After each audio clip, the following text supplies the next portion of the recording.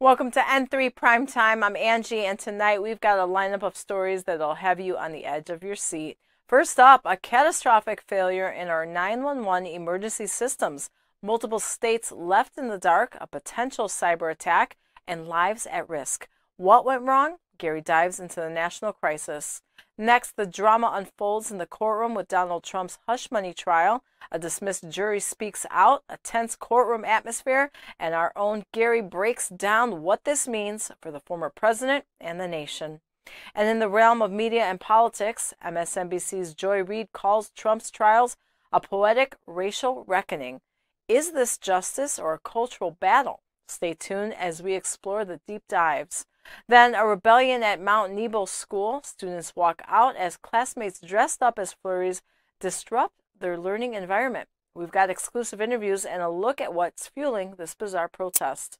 And don't miss our special report from Fulton County, where courtroom decorum breaks down in a stunning clash between a prosecutor and a judge. What does this mean for our legal system? Plus, stay with us for our comments section, where we dive into your thoughts and opinions live.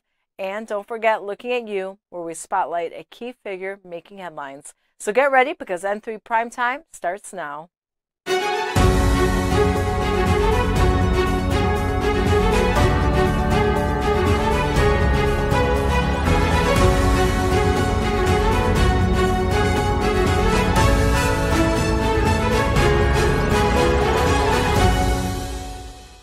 Good evening, everyone. I'm Gary, and tonight on N3 Primetime, we're tackling a slew of stories that cut to the very heart of what it means to be living in America today.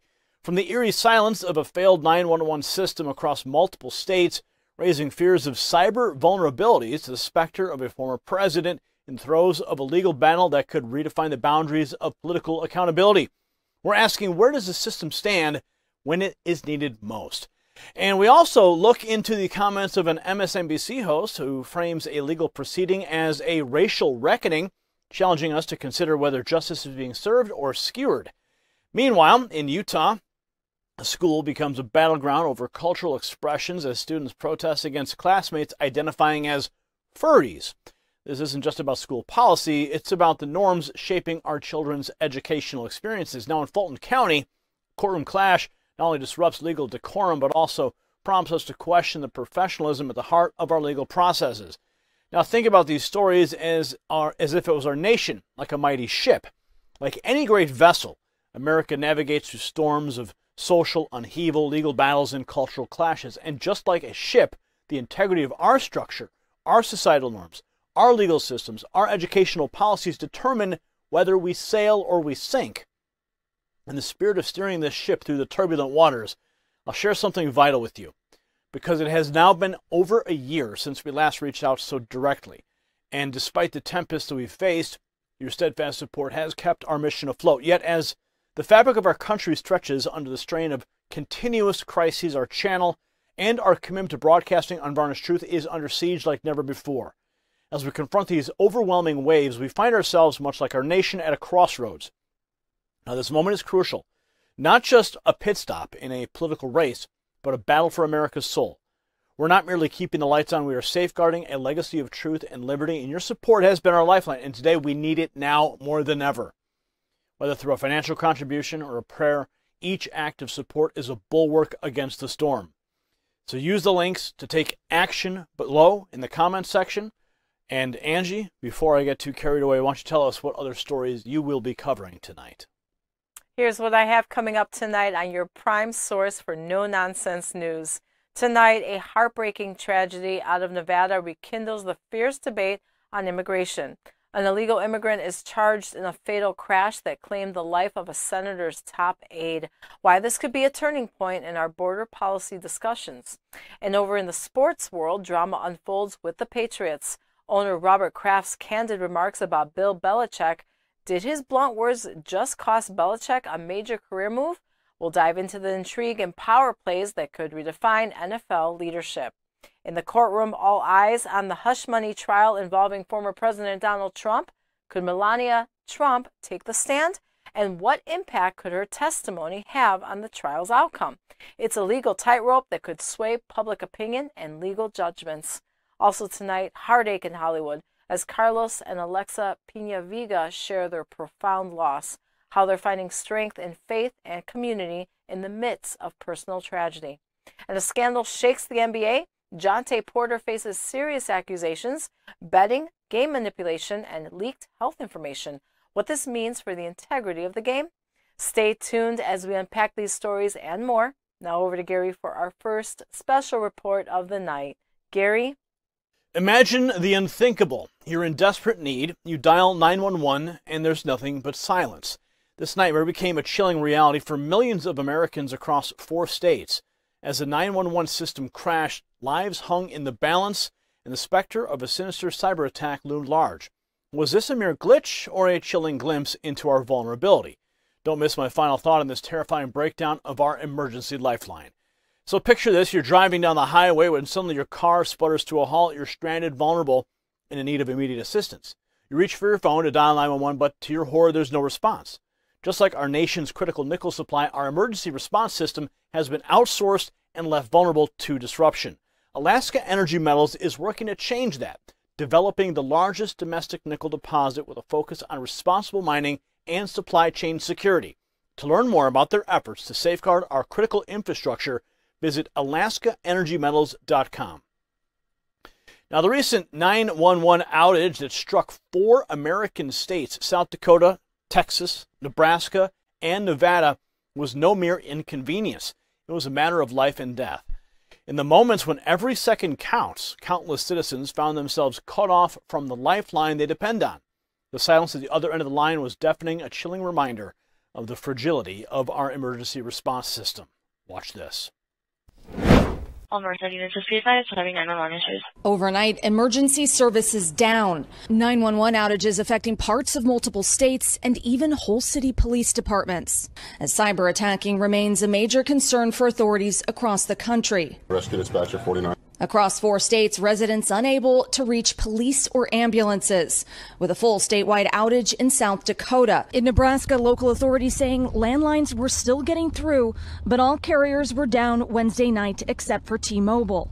The border city of Del Rio, Texas, issuing a community alert. You may have difficulty reaching us internally, and we're having difficulty receiving 911 calls as well. And overnight in busy Las Vegas, residents couldn't get through to 911 on cell phones or landlines for 2 hours. Law enforcement having to come up with a workaround. They will not be able to talk to a person, but we'll get the phone number. Law enforcement agency will call them back. They will transfer that call to our cell phone, and they will then be able to talk to a live person, and we will dispatch the appropriate units. It's unclear what caused the outages, but it comes as the Department of Homeland Security has told officials to be on the lookout for cyber threats. The government warning in the past that there's an increased risk of cyber attacks to 911 services as they move to internet-based systems. Many Americans relieved, but searching for an explanation as services come back online this morning. Okay, so Aaron, one of the causes may be a cyber attack. If not that, like what else could it be?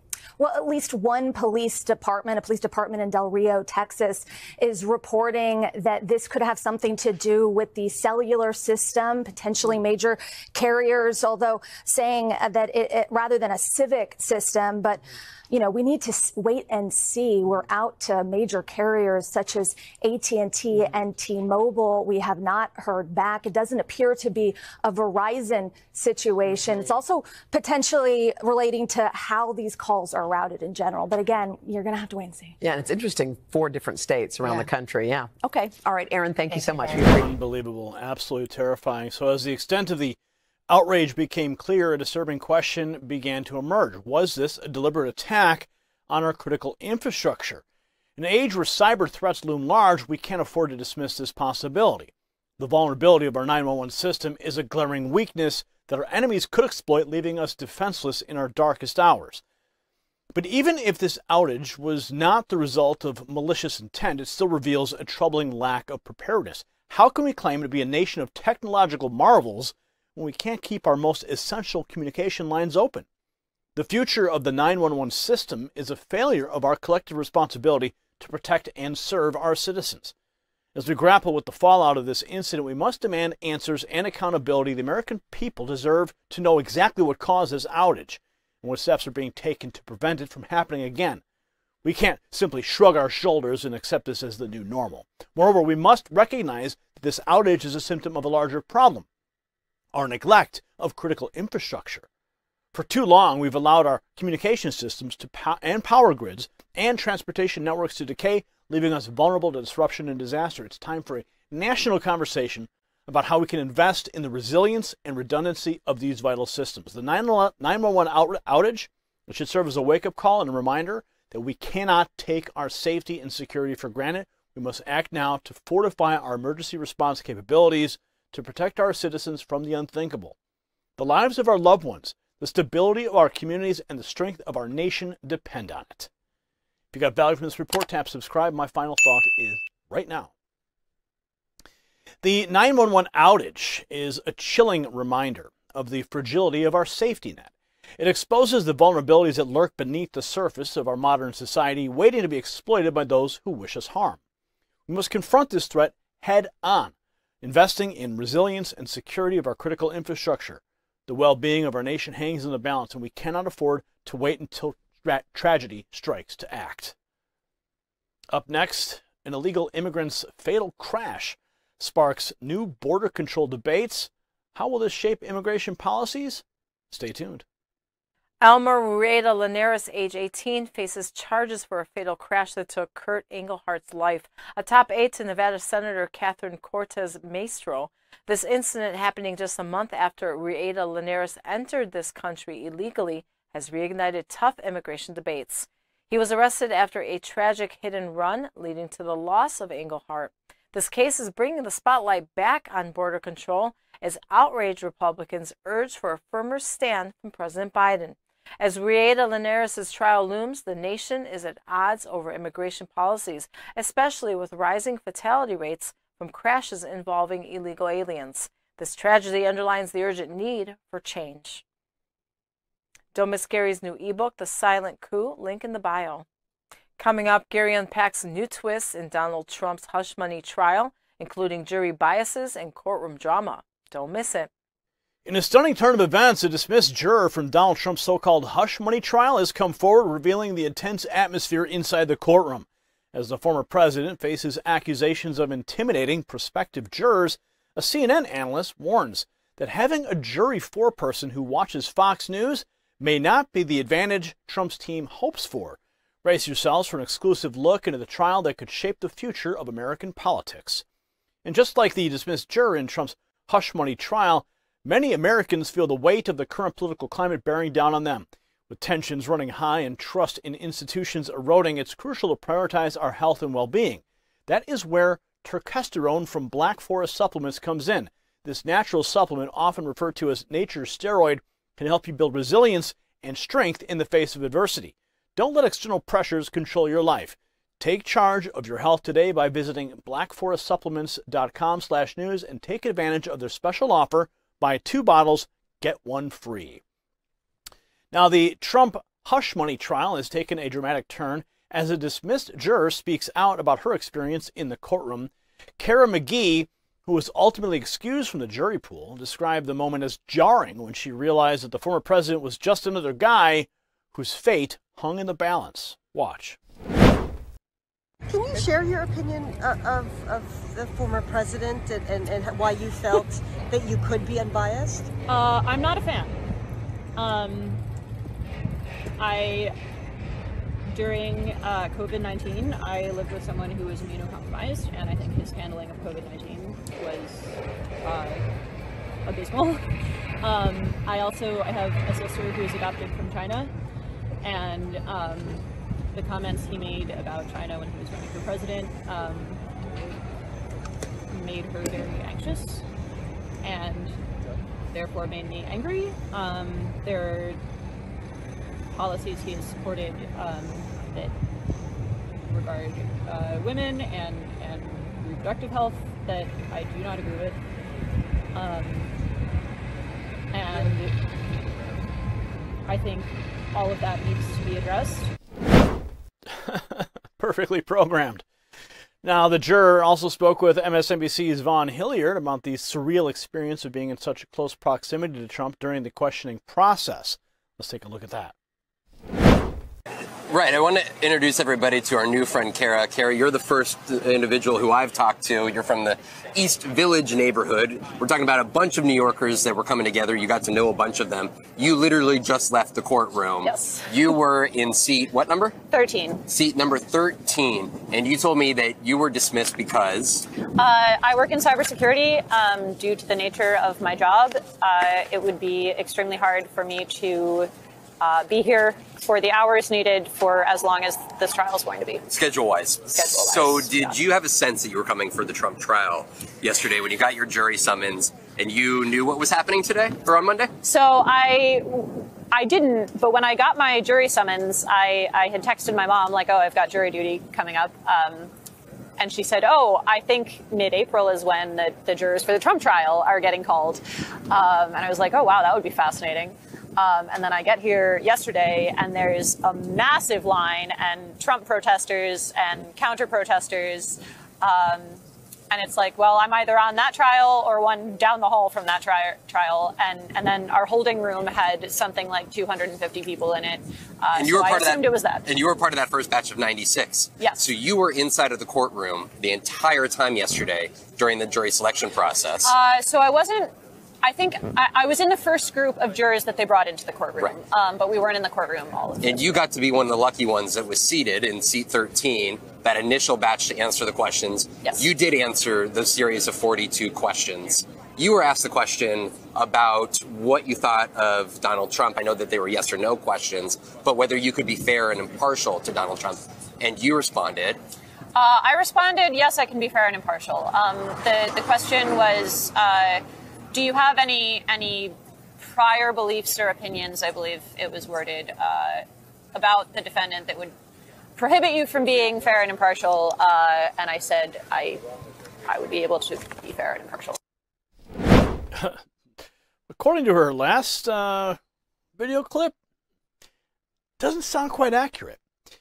Now, McGee's candid admission of her bias against Trump, citing his handling of the COVID pandemic as abysmal, underscores the challenges faced by both the prosecution and defense in selecting an impartial jury.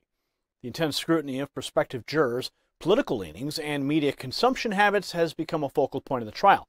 Now, CNN legal analyst Ellie Honig weighed in on the jury selection process, particularly focusing on the chosen jury foreperson who admitted to watching both Fox News and MSNBC. While Trump's team may view this as a potential advantage, Honig cautioned that the foreperson's media habits might not necessarily translate into a favorable outcome for the defense. Watch. The 7 jurors who have now been sworn in, our senior legal analyst, Ellie Honig, is with me over here at the Magic Well. Ellie, what do we know about these jurors? Yeah, well, for jury selection, it's a fascinating exercise, and it's really more art than science. You're trying to read human beings, inherently dynamic and unpredictable. But we've learned some really important, I think, potentially revealing details about these 7 jurors. These jurors will be on the case. So far, we know 4 males, 3 females. Let's take a quick look at what we have for juror number 1. Juror number 1 will be the foreperson. No magic powers associated with the foreperson. That's the person who generally communicates on behalf of the jury with the judge and tends to lead the deliberations in the room. What jumped out at me, this nothing remarkable in the bio, but this is a person who said he watches both Fox News and MSNBC. That's an interesting combination. If I'm Trump and I got anyone who watches any Fox News, I want a chance that that person's going to go on the jury. But I have to note this. In New York, I pick juries in New York, people sometimes confuse Fox News with the local Fox 5. And the jury form does not separate those two. So it could be that he was actually talking about the local news, which is really not partisan. Let's go to juror number 2. Juror number 2 is an oncology nurse. In New York, you get a lot of medical professionals, a lot of hospitals there. In my experience, medical professionals tend to be technical. They're capable of separating facts from emotion. And prosecutors want that. It really depends on how strongly you feel that your case is based when you get down to the technical elements of it. So you're always going to have nurses, doctors, medical professionals. A native New Yorker watches CNN. That's good to see. Juror number 3. Okay, juror number 3. Now, this is interesting. Well, this is a lawyer. And typically the rule of thumb is lawyers don't like lawyers on their juries. At the prosecutor's office, we almost automatically got rid of any lawyer. But it's also hard to do because you do have a lot of lawyers in Manhattan.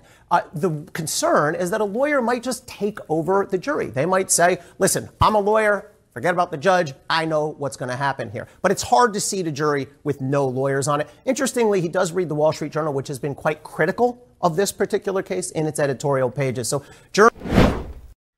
Now, the trial took a tense turn when Judge Juan Merchan reprimanded Trump's lawyer Todd Blanche for the former president's alleged attempt to intimidate a prospective juror. Merchan warned that he would not tolerate any attempts to influence or intimidate jurors, emphasizing the importance of maintaining the integrity of the legal process. As the jury selection process concluded, a diverse group of 6 individuals were chosen to decide the fate of the former president. The jurors, whose identities remain protected, represent a cross-section of New York City with backgrounds ranging from healthcare and education to technology and the legal profession. Now, Trump, who has denied any wrongdoing in the hush money case, continues to characterize the trial as a politically motivated assault on America, and he argues that Democrats are utilizing the case to drain his resources and hinder his ability to campaign effectively for the 2024 presidential election. Now, the dismissal of the juror Kara McGee serves as a reminder of the polarizing nature of this trial and the challenges faced by the judicial system in ensuring a fair and impartial outcome. As the eyes of the nation remain fixed on this historic case, the selected jury will bear the weight of their decision, which could have far-reaching implications for the future of American politics. If you got value from this report, tap subscribe. It's time for my final thought. The Trump so-called hush money trial is more than just a legal battle. It's a reflection of the deep divisions within our republic. As the dismissed jurors' experience reveals, personal biases and political affiliations can cloud even the most basic principles of justice. It falls upon the shoulders of the chosen jury to rise above the noise and render a verdict based on facts and evidence, ensuring that the rule of law prevails over partisan politics. Next up, Robert Kraft's blunt warning may have ended Belichick's chance to coach Atlanta. How did this impact NFL coaching dynamics? Angie? An unexpected turn of events, Patriots owner Robert Kraft's frank warning to Arthur Blank, the Falcons owner, reportedly failed Belichick's aspirations to coach Atlanta's team. Kraft shared his blunt assessment of Belichick's character, shedding light on a history of stubbornness, uncooperativeness, and trust issues. Sources suggest this enlightening information led the Falcons to pass on hiring Belichick, opting for Raheem Morris instead. The tensions between Kraft and Belichick, amplified by allegations of story leaks and an attitude of arrogance, adds a complex layer to NFL coaching dynamics. The question remains, was Blank wise to heed Kraft's caution against Belichick's controversial coaching style? Don't miss Gary's new ebook, The Silent Coup, link in the bio. Coming up, Joy Reid calls Trump's trials a poetic racial reckoning. Gary breaks down the implications and backlash. Now we delve into a fiery statement by MSNBC's Joy Reid, who's turned the spotlight on what she calls a poetic racial reckoning in the Trump trials. Led by black public officials, these proceedings are not just legal battles, they are a symbol of a cultural shift. But what's really at stake here?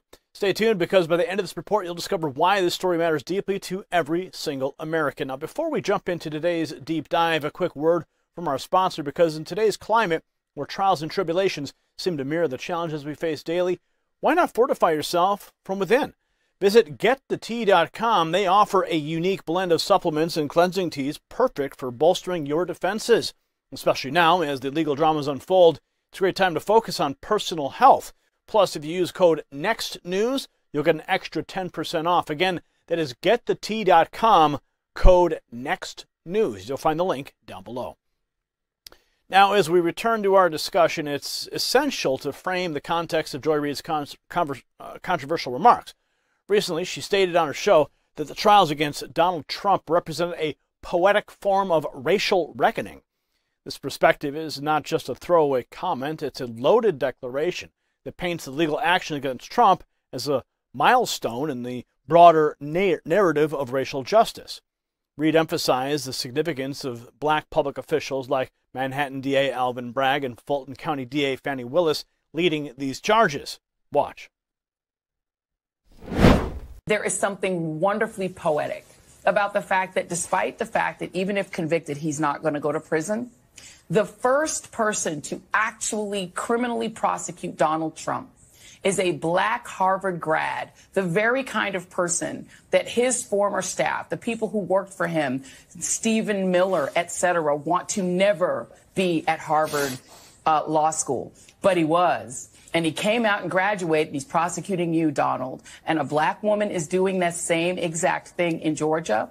And a black woman forced you to pay a $175 million fine that's out now also in question because the people who put it up, that might not be legit. Donald Trump is being held to account by the very multicultural, multiracial democracy that he's trying to dismantle. And for me, there's something poetic and actually wonderful about that. It says something good about our country that we're still capable of having that happen. Go DEI. My DEIs are bringing it home on you. Wow.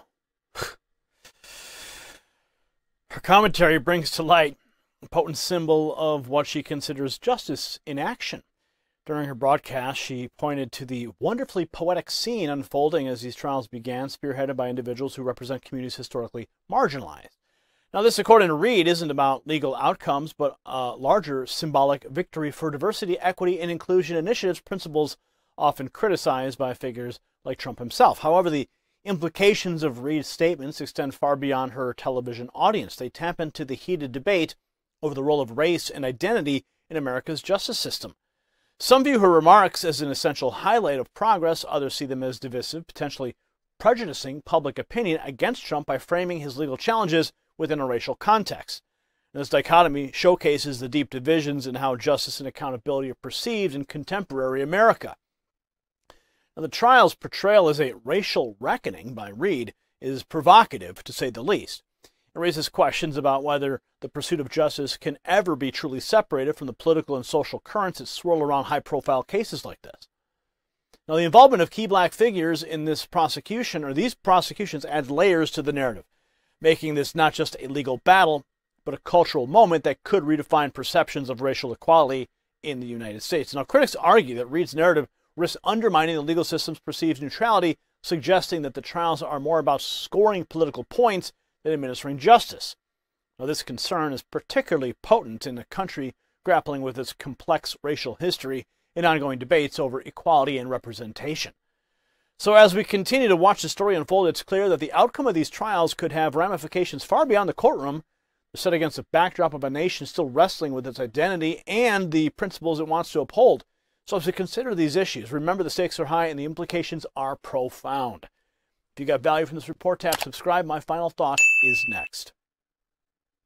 Tonight's story isn't just about a trial. It's about how America views justice and accountability in an era of deep division.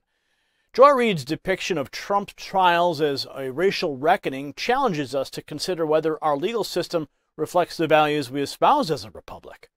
As we navigate these turbulent waters, let's strive for a justice system that truly embodies fairness and equality for all. This, my friends, is the heart of our national dialogue. Next up, Melania Trump might be testifying in Donald Trump's so-called hush money trial. Could this move backfire? Angie unpacks the stakes. Hush money trial Manhattan. Donald Trump could be in jeopardy with Melania Trump possibly testifying. Former prosecutor Sonny Hostin warns this gambit could backfire and create reasonable doubt for the jury. Melania's stance on the alleged affair with Stormy Daniels could influence the jury's verdict. Despite New York's marital laws, the question remains if Trump would waive his rights for Melania to testify. As we watch the trial unfold, it's a tightrope walk with each decision taken by the prosecution. What's clear is Melania's testimony injects a new level of suspense into what's already a tense court battle. Don't miss Gary's new ebook, The Silent Coup, link in the bio. Coming up, students at Mount Nebo School in Utah walk out over classmates identifying as furries. Gary explores this school crisis next. A startling rebellion at a Utah middle school as students flee their classrooms, not from a fire, not from a drill, but from their peers who have adopted an unusual identity, that of furries, biting and scratching and more bizarre behavior, disrupting the learning process, leaving many to ask, where does the fun end and the chaos begin? So stay with us as we explore the lines between cultural expression and educational integrity in this eye-opening report, and you don't want to miss the final thought. Now, folks, before we dive deeper into today's uproar at Mount Nabu School, here's something to ponder. Imagine if your child's school turned into a zoo without cages. That's the level of chaos that we're seeing, akin to a data breach, but in educational form. That is why I trust Virtual Shield. It's like a safety net for your online data, providing military-grade encryption and privacy protection with just 2 clicks. Thanks to Virtual Shield for supporting our report. So protect your family's online data by visiting hidewithgary.com or clicking the link below to get up to 67% off and a 60-day risk-free trial. Now back to the chaos at Mount Nabu Middle School. The situation escalated when a significant number of students identifying as furries began exhibiting disruptive behavior that many found alarming. Reports from inside the school describe scenes where students dressed in elaborate animal costumes not only distracted others but engaged in physical acts such as biting and scratching. Now, this isn't just about costumes, it's a question of safety and the appropriate boundaries within a school setting. Now, the conflict reached a boiling point when a kitty litter box was installed in one of the girls' restrooms, symbolizing a deeper issue of school policy and students' rights. This action particularly sparked outrage among students and parents who view such accommodations as beyond the pale of acceptable school norms. Now, take a look at the footage that was captured during the protest. Shows students holding signs, their faces marked with frustration and determination as they chant for a return to a more traditional educational environment. Let's go to that moment. We the people, not the animals. We the people, not the animals. We the people, not the animals. We the people, not the animals. We the people, not the animals. We the people, not the animals. We the people, not the animals. We the people, not the animals. We the people, not the animals. We the people, not the animals. Somebody was telling me that the furries were attacking you guys in class. Is that right? Yeah, they bite kids. They bite people. They will bite ankles. How do they bite your ankle? Why would they? They walk on all fours, run down the hall, and bite. Scratch people. They'll sniff your shoes and then bite you. They scratch people. They bite people. And one kid got bit, and then he kicked the furry, and then he got suspended. They won't stop biting at us. Yeah. It's not fair. We're not allowed to wear masks on Halloween, but then they wear masks every day. So you can't wear a mask on Halloween? No, we can't wear masks on Halloween, but they can wear masks every day. It's not So fair. are they wearing a mask every day? Yes. But every time we go, they're always just wearing a mask. But the principal finally stood up and banned those stuff. But they still wear them every day. Yeah, and they don't get in trouble. The principal doesn't make them get in trouble. Yeah. All the principal says is just be kind, be nice, be nice. And then What's the point of dressing up like a furry? I don't know. They think they're so cool that they want to get be a lot of attention. I think they want attention. So people can come at them and just look at them and think that they're so cool. Okay. Also, they attack us. If they bite us and we just attack them, we get in trouble. They attack us. They attack us and we get in trouble. And how else do they attack you guys? They either bite us, they scratch us, they bark pounce on at us. They pounce on us. And then they run on all fours and pounce on people. Why are they spraying you with Febreze? Just because they're jerks. Because we apparently have And there's a rumor that they've been putting litter boxes in the girls' bathroom. And the boys. They started putting litter boxes. I heard that was just a rumor. No, it's true. Is it something you've seen? Yeah, they're putting litter boxes in the bathroom. So we can't talk or say anything to the furries or even look at them, but they can come look at us and they can say stuff to us and touch us, and they don't get in trouble, but we get in trouble. Interesting. That sounds like a double standard to me. Yes. And wait. Okay, you guys stay on the sidewalk, okay? Also, we're not allowed to look at them, go near them within like a 10-feet circle. Otherwise, the teachers will come and get mad at us. Now, the protest was not just a spontaneous outburst, but a planned response to what many perceive as an administration overly accommodating to the point of compromising the learning environment. Online petitions circulating among the community have gathered over 1,000 signatures demanding stricter enforcement of the dress code and a reevaluation of what is deemed acceptable behavior in school. School officials, on the other hand, argue that the portrayal of the situation has been exaggerated. Seth Sorensen, a spokesperson for the Nebo School District, emphasized that while there have been some instances of discomfort caused by the furry students, the majority of complaints circulating online do not accurately reflect the reality on campus. He argues that the school is committed to inclusivity and ensuring a safe learning environment for all students, which includes open communication about the dress code and student behavior. Now, parents and educators are divided. Some argue that allowing students to express themselves even in unconventional ways is crucial to fostering a supportive school environment.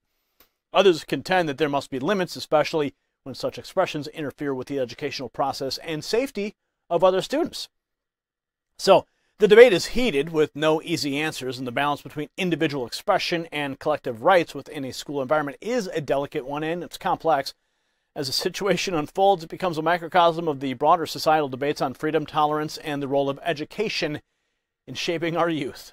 If you got value from this report, tap subscribe. It's time for my final thought. Now, the story from Mount Naboo School isn't just about furries. It's a reflection on our society's struggle with balance.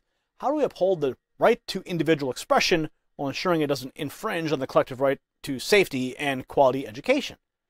Today's events compel us to confront these questions head-on, demanding thoughtful, not reactive responses. As we ponder this, let's remember that the goal of education is to prepare, not impair, our future generations. Next up, Carlos and Alex Penavega face heartbreak with resilience, how they're coping, and their new film's premiere. Angie has the details. Great American media stars Carlos and Alexa Pena-Vega are mourning the loss of their daughter, Indy. The Hollywood pair shared their sorrow and their gratitude for their time with Indy in an emotional Instagram post. The pair, who recently moved to PureFlix from the Hallmark Channel, find comfort in their fans' support and their faith amidst the premiere of their film Mr. Manhattan on May 24th. Despite their tragedy, the Pena-Vegas continue to embody resilience and continue to work in the entertainment industry with an abundance of love and strength. Don't miss Gary's new ebook, The Silent Coup, link in the bio. Coming up, a courtroom shocker in Fulton County. Watch as a top prosecutor clashes with a judge. What does this mean for justice? Now in our special report, a courtroom becomes a battleground. Imagine a top prosecutor not just challenging but screaming at a judge during a high-profile trial. This isn't a scene from a legal drama series. It's real life unfolding in Fulton County. What drives a respected attorney to lose their cool so publicly? So stay with us for a story that reveals more than just heated words. It underscores a deeper crisis in our courtrooms, and don't miss the final thought. It's something every American needs to hear. Now, before we continue, a quick word from our sponsor. Just like the unpredictable courtroom outbursts disrupt justice, soaring energy bills are upending budgets nationwide. 20 million households behind on their power bills, and to combat this, I've started using a small device that cuts down on energy and waste, much like a proper courtroom decorum prevents judicial chaos. Here it is. It plugs into any outlet, reducing your electricity usage significantly. So are you ready to lower your bills? Visit don'twastepower.com for a 60-day risk-free trial, 65% off, and free shipping. Don't miss out. Visit don'twastepower.com today. Now we return to our special report from a Fulton County courtroom, where a dramatic scene recently unfolded between Assistant District Attorney Adrian Love and Judge Raul Glanville. Now, Love, representing Fannie Willis's office in the high-stakes RICO trial involving rapper Young Thug, visibly lost her composure during a crucial moment in the proceedings. Yes, that's right. And we're going to find out exactly what went down here. But let's take a look here that the incident, it started when Judge Glanville directed Love to have a seat, madam, after she loudly contested his rulings regarding evidence admissibility. Love's response was less than subdued. She stood, flailing her arms and raising her voice, challenging the judge's directive in front of a packed courtroom. The exchange was not just a moment of high tension, but a glimpse into the pressures that can boil over in high-profile cases. Now, the backdrop of the trial includes a complex web of accusations against Young Thug, real name Jeffrey Williams, who was alleged to be the leader of the Young Slime Life, a faction purportedly affiliated with the Bloods gang. Now, this trial dragged on since November. It's been marked by emotional flare-ups, not just from defendants, but significantly from those sworn to uphold the law. Adrian Love's conduct raises questions not just about professional decorum, but also about the immense stress our legal professionals are under. And her outburst was a visible manifestation of the frustrations felt by many in the legal system grappling with the challenges of maintaining justice in increasingly complex and high-stakes environments. Let's take a look.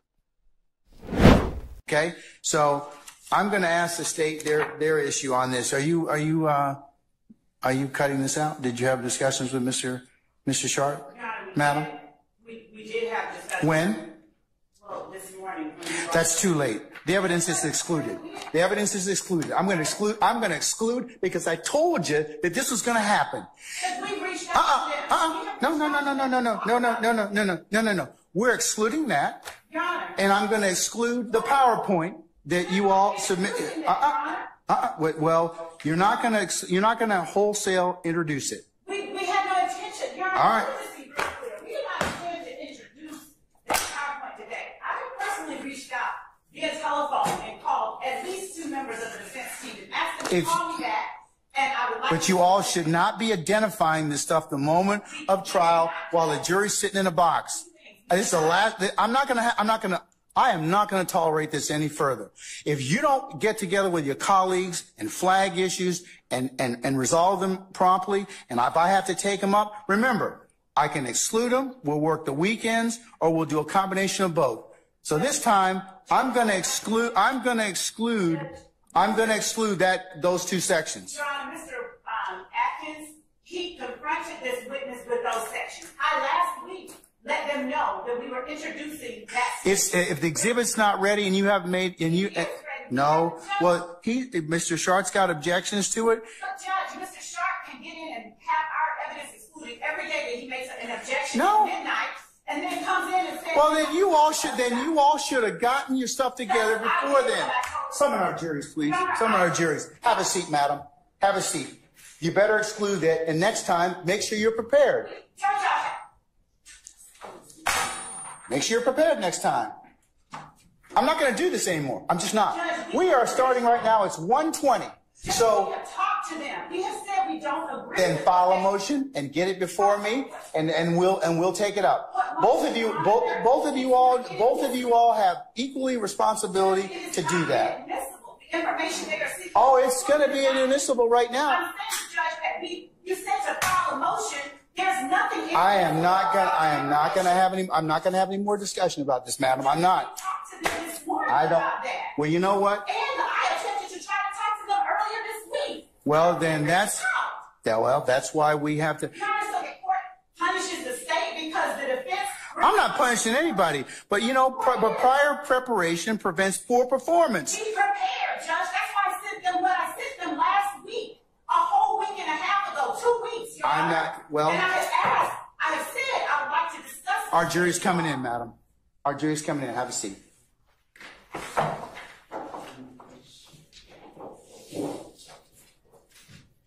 Wow. Unreal. So the courtroom drama reflects broader concerns about the state of our legal system because such incidents provoke public debate about the integrity and effectiveness of legal proceedings. They highlight the need for a balance between vigorous legal advocacy and the maintenance of professional integrity. The spectacle is not merely about a prosecutor and a judge at odds. It's about what happens when the pressure cooker of high-stakes litigation bursts at its seams. It's a reminder of the human element in the machinery of justice and the fine line legal professionals must walk every day.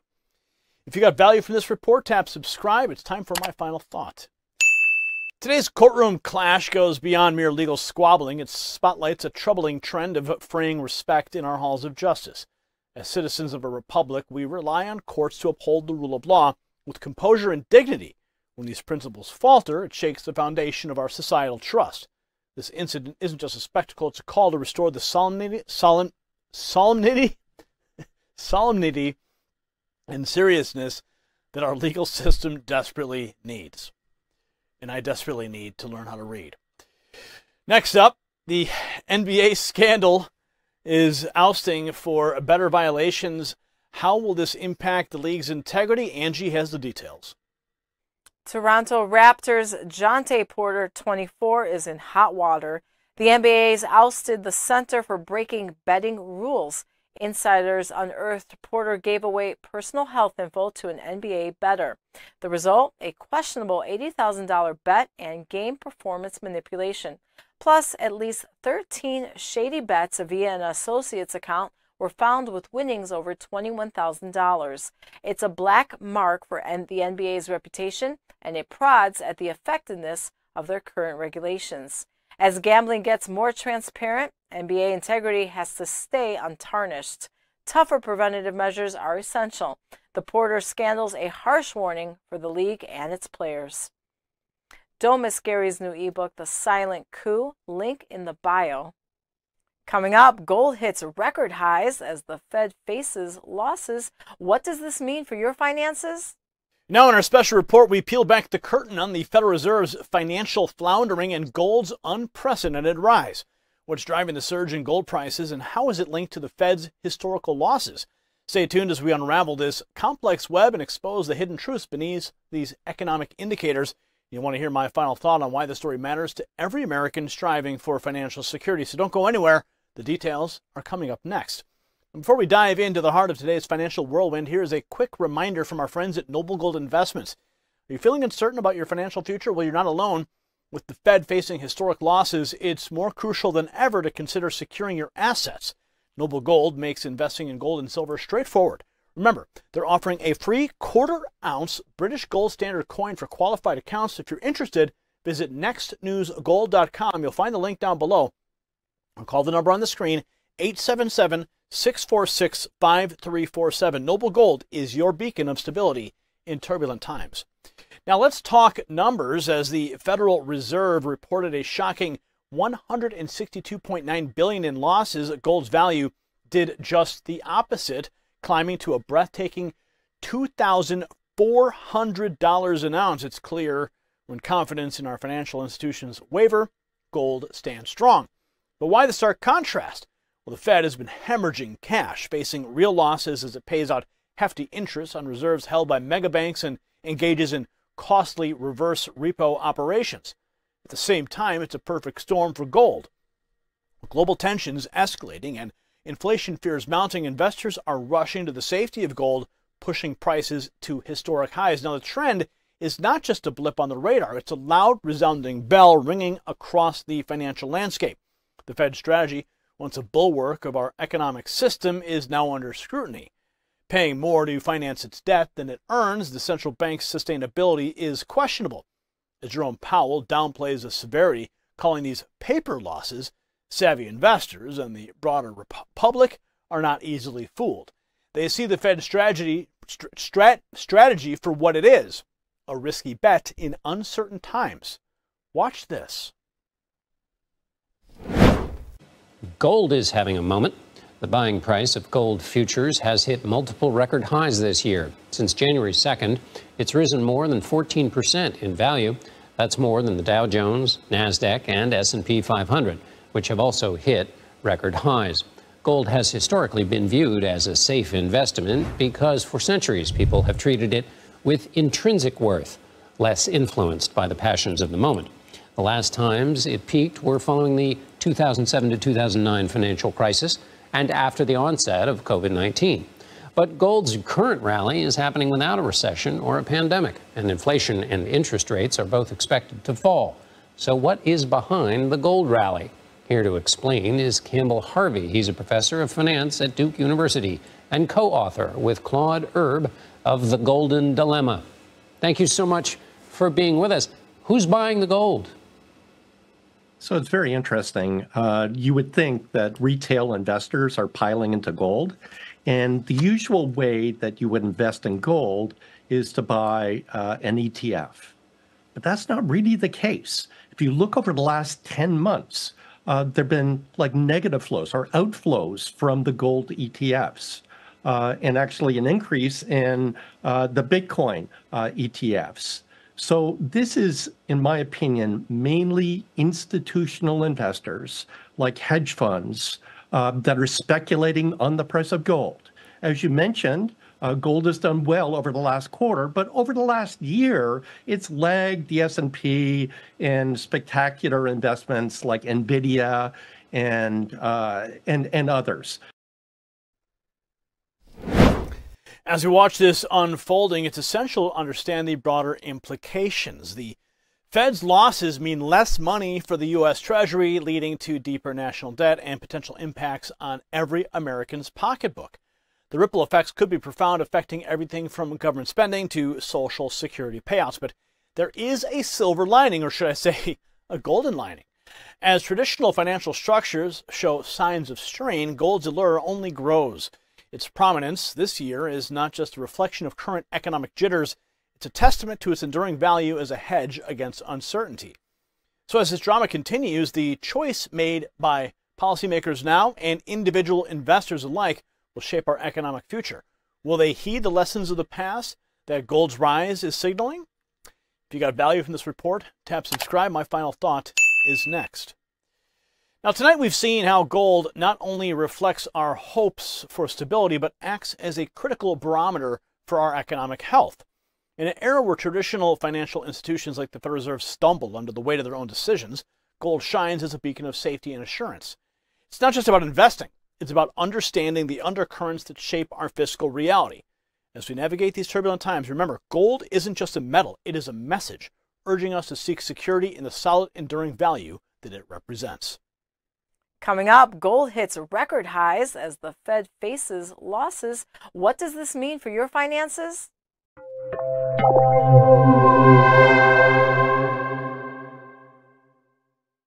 Welcome to the comment section. Tonight we're diving into your reactions from our latest video. All hell breaks loose as Trump triumphs in Harlem. Incredible crowds chant his name. Let's get right straight into it. First up, we have Sharon says New York needs a wake up and vote Trump 2024. The city has been spiraling down for many years. Help yourselves. Vote Trump. Well, Sharon, you're absolutely right. It's clear as day. New York, once a pinnacle of American aspiration, now teeters on the brink. And who better to recall it to its former glory than Donald Trump? And he's not just a candidate, he's a proven leader who knows all about results. New Yorkers, consider this your wake-up call. Then we have Dancing Pinata, who exclaims, yes, Donald Trump is the American people's president. Viva, viva el presidente. Well said. Trump's presidency was about putting America first, and many felt that impact deeply. The enthusiasm isn't just here, it is nationwide. No, a global phenomenon. Viva el presidente, indeed, because leadership like his deserves a global stage and global recognition. Then we have Bruce Winkler, who states that Donald John Trump is the only way forward, and Harlem, New York agrees. But Bruce, your comment cuts to the heart of the matter. When a community like Harlem shows up in force chanting for Trump, it sends a powerful message. They know the truth, real progress, what it looks like. It's not just a preference, it's a necessity for moving forward. And Miss Amelia 55 points out that Trump built much of New York. About time he gets some respect. He cares about all Americans. Well, absolutely, Amelia. Trump's contributions to New York are etched into the skyline, but more importantly, into its spirit. His actions have always aimed at lifting everyone of all backgrounds, and it's high time that the respect he deserves is accorded to him, not out of courtesy, but out of recognition for his tireless service. Lastly, Dutchboy9273 calls it straight. President Trump is the ultimate OG. FJB and F his weaponized DOJ with strong words, and frankly, it's straightforward truth. Many are thinking, but few dare to say. Trump has faced unprecedented resistance by political opponents who seem to prioritize power over the well-being of the American people. Calling Trump the ultimate OG reflects his resilience and unyielding commitment to this nation. Well, that's all I've got for you tonight on the comment section. Each comment tonight rings with a truth that resonates deeply with many Americans. And it's clear, folks, the call for leadership is echoing across the nation, and it's loud and clear. So thanks for joining me on this segment of the comment section. Maybe, just maybe next time, you'll make the cut.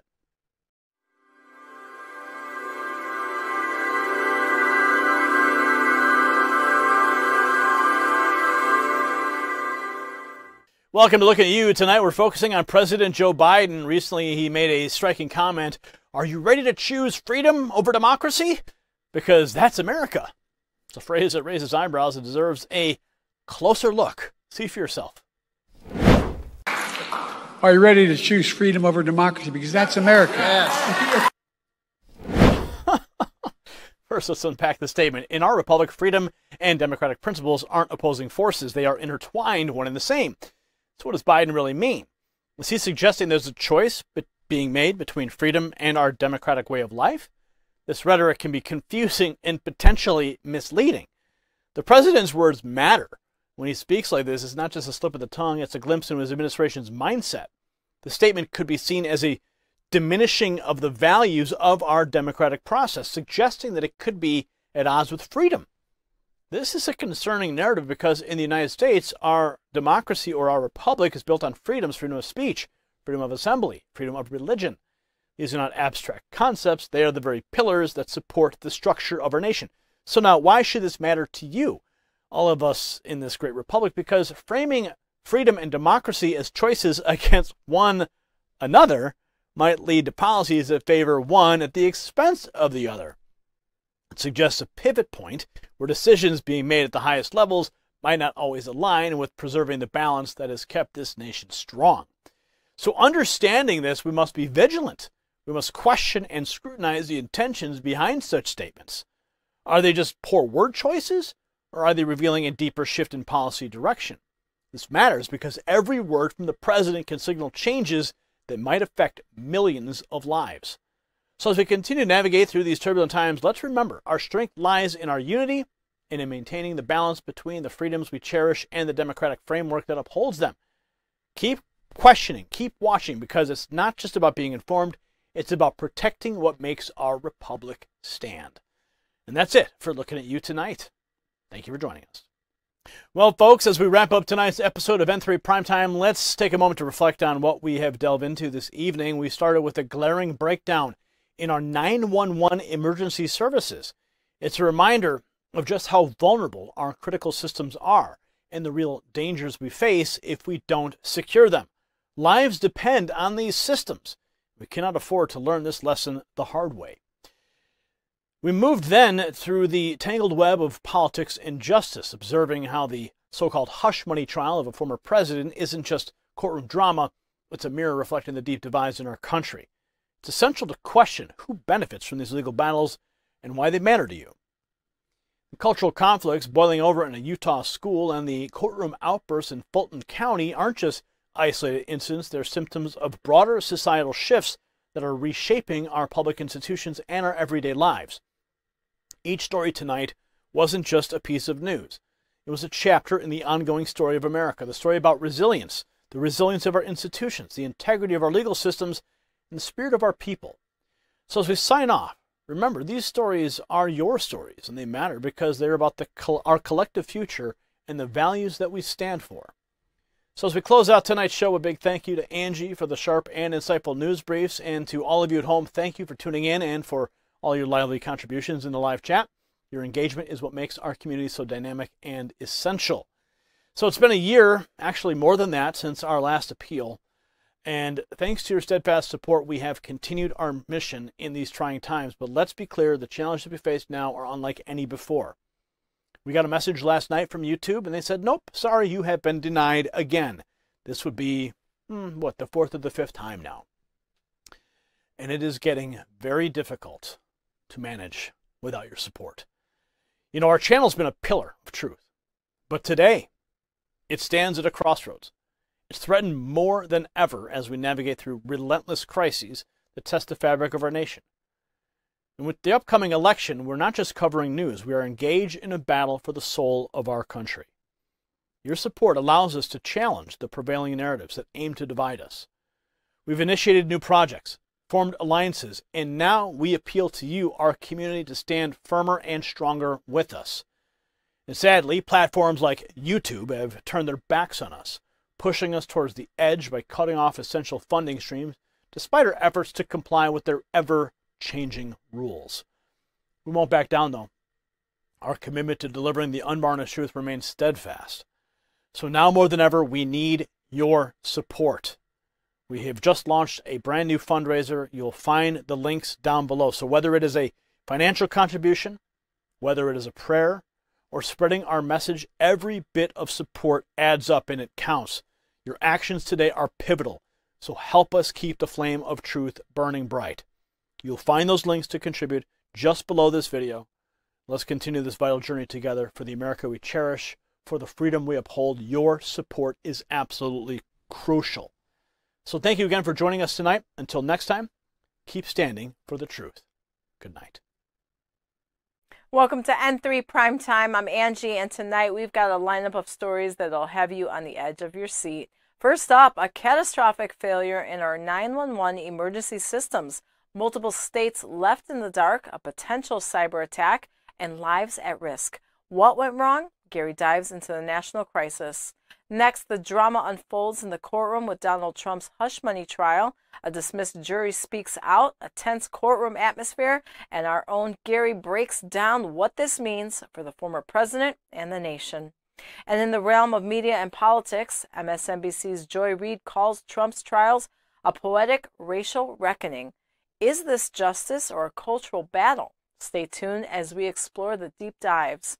Then a rebellion at Mount Nebo School. Students walk out as classmates dressed up as furries disrupt their learning environment. We've got exclusive interviews and a look at what's fueling this bizarre protest. And don't miss our special report from Fulton County, where courtroom decorum breaks down in a stunning clash between a prosecutor and a judge. What does this mean for our legal system? Plus, stay with us for our comments section, where we dive into your thoughts and opinions live.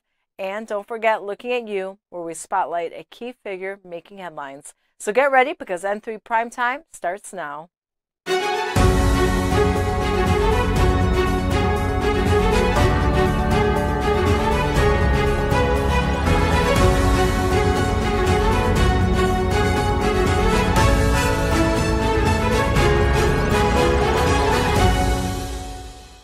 Good evening, everyone. I'm Gary, and tonight on N3 Primetime, we're tackling a slew of stories that cut to the very heart of what it means to be living in America today. From the eerie silence of a failed 911 system across multiple states, raising fears of cyber vulnerabilities, to the specter of a former president in throes of a legal battle that could redefine the boundaries of political accountability. We're asking, where does the system stand when it is needed most? And we also look into the comments of an MSNBC host who frames a legal proceeding as a racial reckoning, challenging us to consider whether justice is being served or skewered. Meanwhile, in Utah, a school becomes a battleground over cultural expressions as students protest against classmates identifying as furries.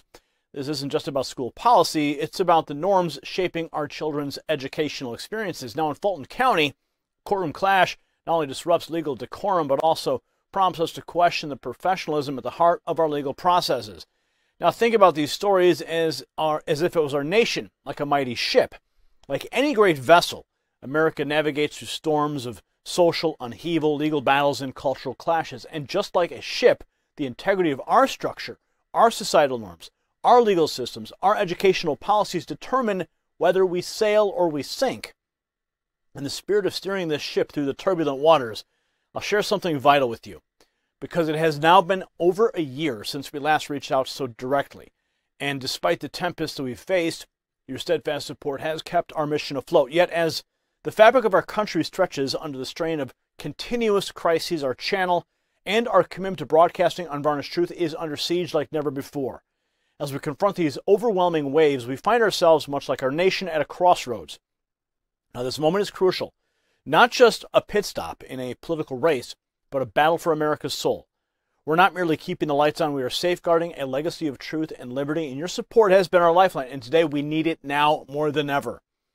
Whether through a financial contribution or a prayer, each act of support is a bulwark against the storm. So use the links to take action below in the comments section. And Angie, before I get too carried away, why don't you tell us what other stories you will be covering tonight? Here's what I have coming up tonight on your prime source for no-nonsense news. Tonight, a heartbreaking tragedy out of Nevada rekindles the fierce debate on immigration. An illegal immigrant is charged in a fatal crash that claimed the life of a senator's top aide. Why this could be a turning point in our border policy discussions. And over in the sports world, drama unfolds with the Patriots. Owner Robert Kraft's candid remarks about Bill Belichick. Did his blunt words just cost Belichick a major career move? We'll dive into the intrigue and power plays that could redefine NFL leadership. In the courtroom, all eyes on the hush money trial involving former President Donald Trump. Could Melania Trump take the stand? And what impact could her testimony have on the trial's outcome? It's a legal tightrope that could sway public opinion and legal judgments. Also tonight, heartache in Hollywood as Carlos and Alexa Pena-Vega share their profound loss, how they're finding strength in faith and community in the midst of personal tragedy. And a scandal shakes the NBA. Jonte Porter faces serious accusations, betting, game manipulation, and leaked health information. What this means for the integrity of the game? Stay tuned as we unpack these stories and more. Now over to Gary for our first special report of the night. Gary? Imagine the unthinkable. You're in desperate need. You dial 911 and there's nothing but silence. This nightmare became a chilling reality for millions of Americans across 4 states. As the 911 system crashed, lives hung in the balance and the specter of a sinister cyber attack loomed large. Was this a mere glitch or a chilling glimpse into our vulnerability? Don't miss my final thought on this terrifying breakdown of our emergency lifeline. So picture this, you're driving down the highway when suddenly your car sputters to a halt. You're stranded, vulnerable, and in need of immediate assistance. You reach for your phone to dial 911, but to your horror, there's no response. Just like our nation's critical nickel supply, our emergency response system has been outsourced and left vulnerable to disruption. Alaska Energy Metals is working to change that, developing the largest domestic nickel deposit with a focus on responsible mining and supply chain security. To learn more about their efforts to safeguard our critical infrastructure, visit alaskaenergymetals.com. Now, the recent 911 outage that struck 4 American states, South Dakota, Texas, Nebraska, and Nevada, was no mere inconvenience. It was a matter of life and death. In the moments when every second counts, countless citizens found themselves cut off from the lifeline they depend on. The silence at the other end of the line was deafening, a chilling reminder of the fragility of our emergency response system. Watch this. All north units of suicides having 911 issues. Overnight, emergency services down. 911 outages affecting parts of multiple states and even whole city police departments. As cyber attacking remains a major concern for authorities across the country. Rescue dispatcher 49. Across 4 states, residents unable to reach police or ambulances, with a full statewide outage in South Dakota. In Nebraska, local authorities saying landlines were still getting through, but all carriers were down Wednesday night except for T-Mobile. The border city of Del Rio, Texas, issuing a community alert. You may have difficulty reaching us internally, and we're having difficulty receiving 911 calls as well. And overnight in busy Las Vegas, residents couldn't get through to 911 on cell phones or landlines for 2 hours. Law enforcement having to come up with a workaround. They will not be able to talk to a person, but we'll get the phone number. Law enforcement agency will call them back. They will transfer that call to our cell phone, and they will then be able to talk to a live person, and we will dispatch the appropriate units. It's unclear what caused the outages, but it comes as the Department of Homeland Security has told officials to be on the lookout for cyber threats. The government warning in the past that there's an increased risk of cyber attacks to 911 services as they move to internet-based systems. Many Americans relieved, but searching for an explanation as services come back online this morning. Okay, so Aaron, one of the causes may be a cyber attack. If not that, like what else could it be?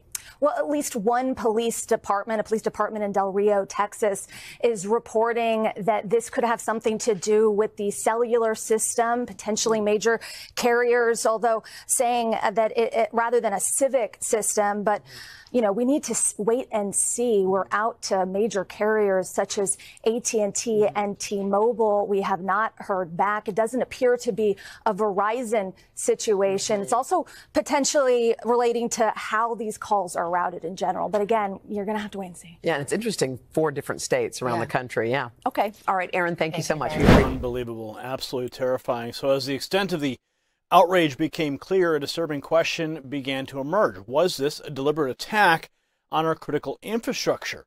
In an age where cyber threats loom large, we can't afford to dismiss this possibility. The vulnerability of our 911 system is a glaring weakness that our enemies could exploit, leaving us defenseless in our darkest hours. But even if this outage was not the result of malicious intent, it still reveals a troubling lack of preparedness. How can we claim to be a nation of technological marvels when we can't keep our most essential communication lines open? The future of the 911 system is a failure of our collective responsibility to protect and serve our citizens. As we grapple with the fallout of this incident, we must demand answers and accountability. The American people deserve to know exactly what caused this outage and what steps are being taken to prevent it from happening again. We can't simply shrug our shoulders and accept this as the new normal. Moreover, we must recognize that this outage is a symptom of a larger problem, our neglect of critical infrastructure. For too long, we've allowed our communication systems and power grids and transportation networks to decay, leaving us vulnerable to disruption and disaster. It's time for a national conversation about how we can invest in the resilience and redundancy of these vital systems. The 911 outage should serve as a wake-up call and a reminder that we cannot take our safety and security for granted. We must act now to fortify our emergency response capabilities to protect our citizens from the unthinkable. The lives of our loved ones, the stability of our communities, and the strength of our nation depend on it. If you got value from this report, tap subscribe. My final thought is right now. The 911 outage is a chilling reminder of the fragility of our safety net. It exposes the vulnerabilities that lurk beneath the surface of our modern society, waiting to be exploited by those who wish us harm.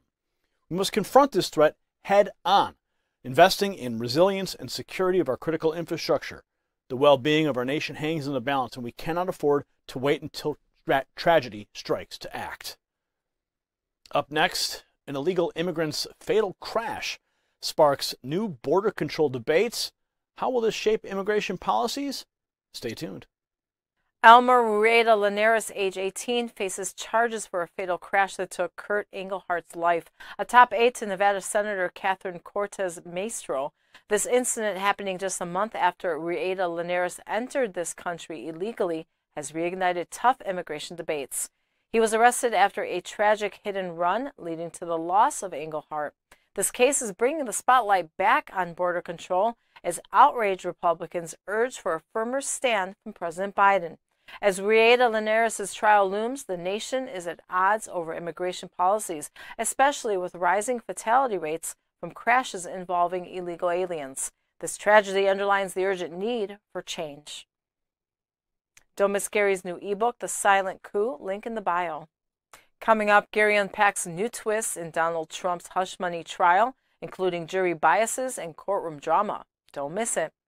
In a stunning turn of events, a dismissed juror from Donald Trump's so-called hush money trial has come forward, revealing the intense atmosphere inside the courtroom. As the former president faces accusations of intimidating prospective jurors, a CNN analyst warns that having a jury foreperson who watches Fox News may not be the advantage Trump's team hopes for. Brace yourselves for an exclusive look into the trial that could shape the future of American politics. And just like the dismissed juror in Trump's hush money trial, many Americans feel the weight of the current political climate bearing down on them. With tensions running high and trust in institutions eroding, it's crucial to prioritize our health and well-being. That is where turkesterone from Black Forest supplements comes in. This natural supplement, often referred to as nature's steroid, can help you build resilience and strength in the face of adversity. Don't let external pressures control your life. Take charge of your health today by visiting blackforestsupplements.com/news and take advantage of their special offer. Buy 2 bottles, get 1 free. Now, the Trump hush money trial has taken a dramatic turn as a dismissed juror speaks out about her experience in the courtroom. Kara McGee, who was ultimately excused from the jury pool, described the moment as jarring when she realized that the former president was just another guy whose fate hung in the balance. Watch. Can you share your opinion of the former president and why you felt that you could be unbiased? I'm not a fan. During COVID-19, I lived with someone who was immunocompromised, and I think his handling of COVID-19 was abysmal. I have a sister who is adopted from China, and the comments he made about China when he was running for president made her very anxious and therefore made me angry. There are policies he has supported that regard women and reproductive health that I do not agree with. And I think all of that needs to be addressed. Perfectly programmed. Now, the juror also spoke with MSNBC's Vaughn Hilliard about the surreal experience of being in such close proximity to Trump during the questioning process. Let's take a look at that. Right. I want to introduce everybody to our new friend, Kara. Kara, you're the first individual who I've talked to. You're from the East Village neighborhood. We're talking about a bunch of New Yorkers that were coming together. You got to know a bunch of them. You literally just left the courtroom. Yes. You were in seat, what number? 13. Seat number 13. And you told me that you were dismissed because? I work in cybersecurity. Due to the nature of my job, it would be extremely hard for me to be here for the hours needed for as long as this trial is going to be. Schedule-wise. Schedule-wise. So did you have a sense that you were coming for the Trump trial yesterday when you got your jury summons and you knew what was happening today or on Monday? So I didn't, but when I got my jury summons, I had texted my mom like, oh, I've got jury duty coming up. And she said, oh, I think mid-April is when the jurors for the Trump trial are getting called. And I was like, oh, wow, that would be fascinating. And then I get here yesterday, and there's a massive line, and Trump protesters and counter-protesters. And it's like, well, I'm either on that trial or one down the hall from that trial. And then our holding room had something like 250 people in it. And you were part I assumed it was that. And you were part of that first batch of 96. Yes. So you were inside of the courtroom the entire time yesterday during the jury selection process. So I wasn't. I think I was in the first group of jurors that they brought into the courtroom, right. But we weren't in the courtroom all of the time. And you got to be one of the lucky ones that was seated in seat 13, that initial batch to answer the questions. Yes. You did answer the series of 42 questions.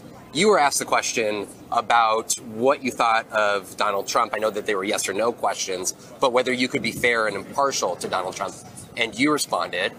I responded, yes, I can be fair and impartial.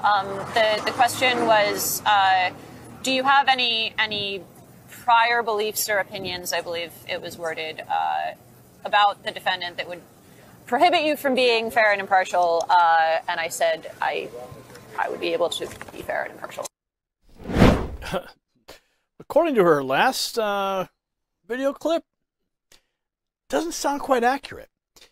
Now, McGee's candid admission of her bias against Trump, citing his handling of the COVID pandemic as abysmal, underscores the challenges faced by both the prosecution and defense in selecting an impartial jury. The intense scrutiny of prospective jurors, political leanings, and media consumption habits has become a focal point of the trial. Now, CNN legal analyst Ellie Honig weighed in on the jury selection process, particularly focusing on the chosen jury foreperson who admitted to watching both Fox News and MSNBC. While Trump's team may view this as a potential advantage, Honig cautioned that the foreperson's media habits might not necessarily translate into a favorable outcome for the defense. Watch. The 7 jurors who have now been sworn in, our senior legal analyst, Ellie Honig, is with me over here at the Magic Well. Ellie, what do we know about these jurors? Yeah, well, for jury selection, it's a fascinating exercise, and it's really more art than science. You're trying to read human beings, inherently dynamic and unpredictable. But we've learned some really important, I think, potentially revealing details about these 7 jurors. These jurors will be on the case. So far, we know 4 males, 3 females. Let's take a quick look at what we have for juror number 1. Juror number 1 will be the foreperson. No magic powers associated with the foreperson. That's the person who generally communicates on behalf of the jury with the judge and tends to lead the deliberations in the room. What jumped out at me, this nothing remarkable in the bio, but this is a person who said he watches both Fox News and MSNBC. That's an interesting combination. If I'm Trump and I got anyone who watches any Fox News, I want a chance that that person is going to go on the jury. But I have to note this. In New York, I pick juries in New York, people sometimes confuse Fox News with the local Fox 5. And the jury form does not separate those two. So it could be that he was actually talking about the local news, which is really not partisan. Let's go to juror number 2. Juror number 2 is an oncology nurse. In New York, you get a lot of medical professionals, a lot of hospitals there. In my experience, medical professionals tend to be technical. They're capable of separating facts from emotion. And prosecutors want that. It really depends on how strongly you feel that your case is based when you get down to the technical elements of it. So you're always going to have nurses, doctors, medical professionals. A native New Yorker watches CNN. That's good to see. Juror number 3. Okay, juror number 3. Now, this is interesting, Lowell. This is a lawyer. And typically, the rule of thumb is lawyers don't like lawyers on their juries. At the prosecutor's office, we almost automatically got rid of any lawyer. But it's also hard to do because you do have a lot of lawyers in Manhattan. The concern is that a lawyer might just take over the jury. They might say, listen, I'm a lawyer. Forget about the judge. I know what's going to happen here. But it's hard to seat a jury with no lawyers on it. Interestingly, he does read the Wall Street Journal, which has been quite critical of this particular case in its editorial pages. So, Now, the trial took a tense turn when Judge Juan Merchan reprimanded Trump's lawyer Todd Blanche for the former president's alleged attempt to intimidate a prospective juror. Merchan warned that he would not tolerate any attempts to influence or intimidate jurors, emphasizing the importance of maintaining the integrity of the legal process. As the jury selection process concluded, a diverse group of 6 individuals were chosen to decide the fate of the former president. The jurors, whose identities remain protected, represent a cross-section of New York City with backgrounds ranging from healthcare and education to technology and the legal profession. Now, Trump, who has denied any wrongdoing in the hush money case, continues to characterize the trial as a politically motivated assault on America, and he argues that Democrats are utilizing the case to drain his resources and hinder his ability to campaign effectively for the 2024 presidential election. Now, the dismissal of the juror Kara McGee serves as a reminder of the polarizing nature of this trial and the challenges faced by the judicial system in ensuring a fair and impartial outcome. As the eyes of the nation remain fixed on this historic case, the selected jury will bear the weight of their decision, which could have far-reaching implications for the future of American politics. If you got value from this report, tap subscribe. It's time for my final thought. The Trump so-called hush money trial is more than just a legal battle. It's a reflection of the deep divisions within our republic. As the dismissed jurors' experience reveals, personal biases and political affiliations can cloud even the most basic principles of justice. It falls upon the shoulders of the chosen jury to rise above the noise and render a verdict based on facts and evidence, ensuring that the rule of law prevails over partisan politics. Next up, Robert Kraft's blunt warning may have ended Belichick's chance to coach Atlanta. How did this impact NFL coaching dynamics? Angie? An unexpected turn of events, Patriots owner Robert Kraft's frank warning to Arthur Blank, the Falcons owner, reportedly failed Belichick's aspirations to coach Atlanta's team. Kraft shared his blunt assessment of Belichick's character, shedding light on a history of stubbornness, uncooperativeness, and trust issues. Sources suggest this enlightening information led the Falcons to pass on hiring Belichick, opting for Raheem Morris instead. The tensions between Kraft and Belichick, amplified by allegations of story leaks and an attitude of arrogance, adds a complex layer to NFL coaching dynamics. The question remains, was Blank wise to heed Kraft's caution against Belichick's controversial coaching style? Don't miss Gary's new ebook, The Silent Coup, link in the bio. Coming up, Joy Reid calls Trump's trials a poetic racial reckoning. Gary breaks down the implications and backlash. Now we delve into a fiery statement by MSNBC's Joy Reid, who's turned the spotlight on what she calls a poetic racial reckoning in the Trump trials. Led by black public officials, these proceedings are not just legal battles, they are a symbol of a cultural shift. But what's really at stake here? Stay tuned, because by the end of this report, you'll discover why this story matters deeply to every single American. Now, before we jump into today's deep dive, a quick word from our sponsor, because in today's climate, where trials and tribulations seem to mirror the challenges we face daily, why not fortify yourself from within? Visit getthetea.com. They offer a unique blend of supplements and cleansing teas perfect for bolstering your defenses. Especially now, as the legal dramas unfold, it's a great time to focus on personal health. Plus, if you use code NEXTNEWS, you'll get an extra 10% off. Again, that is getthetea.com, code NEXTNEWS. You'll find the link down below. Now, as we return to our discussion, it's essential to frame the context of Joy Reid's controversial remarks. Recently, she stated on her show that the trials against Donald Trump represented a poetic form of racial reckoning.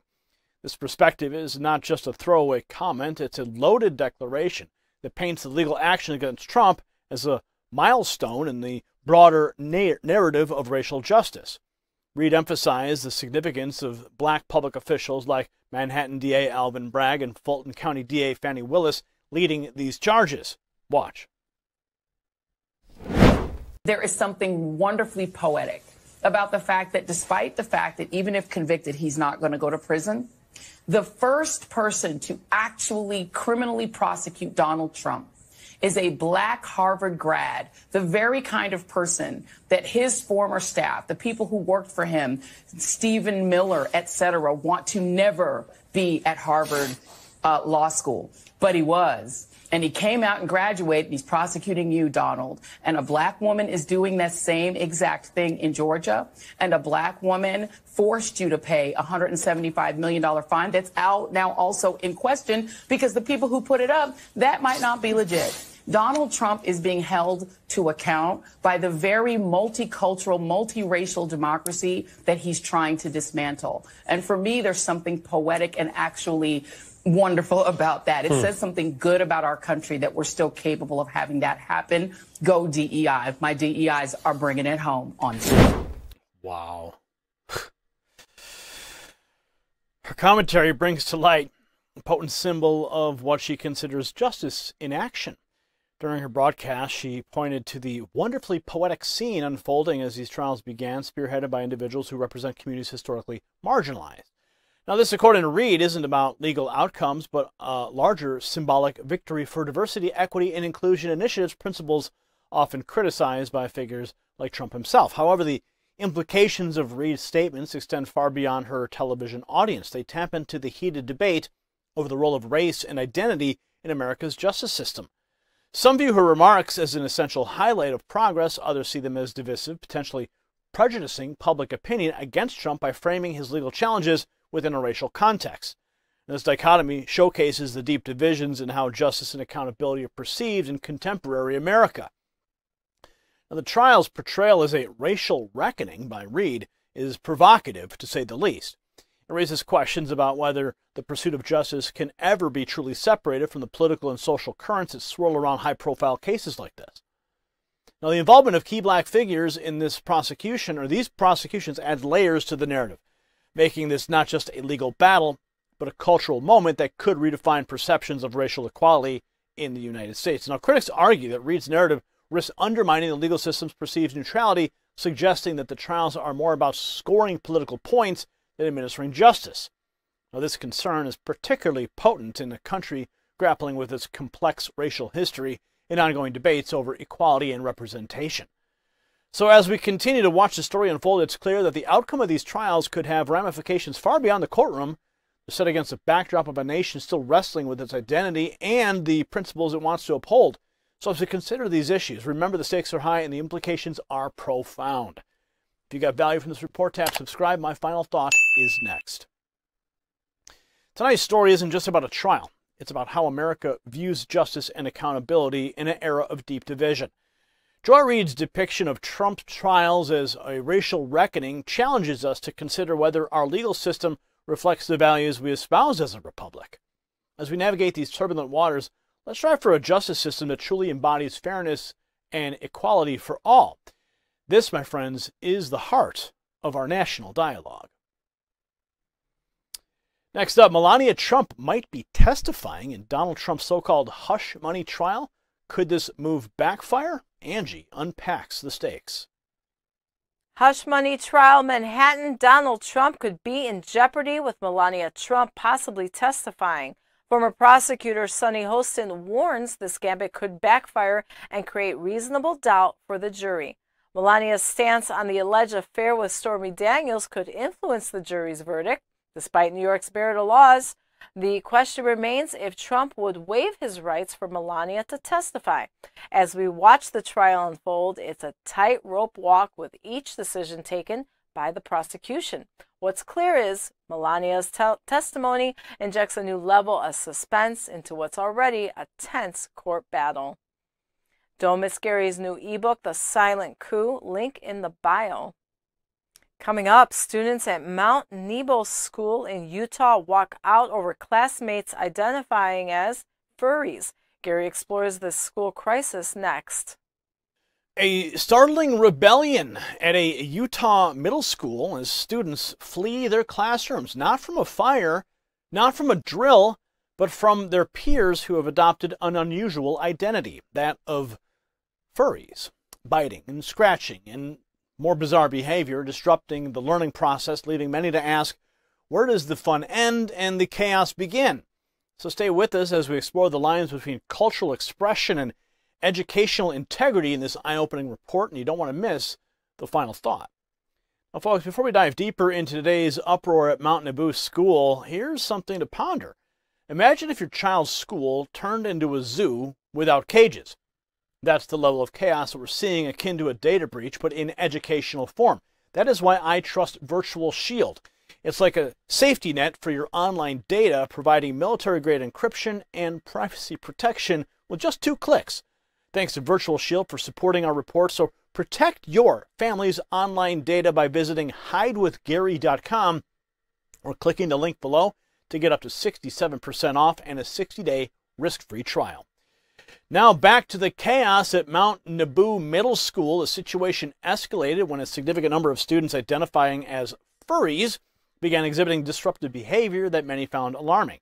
Reports from inside the school describe scenes where students dressed in elaborate animal costumes not only distracted others but engaged in physical acts such as biting and scratching. Now, this isn't just about costumes, it's a question of safety and the appropriate boundaries within a school setting.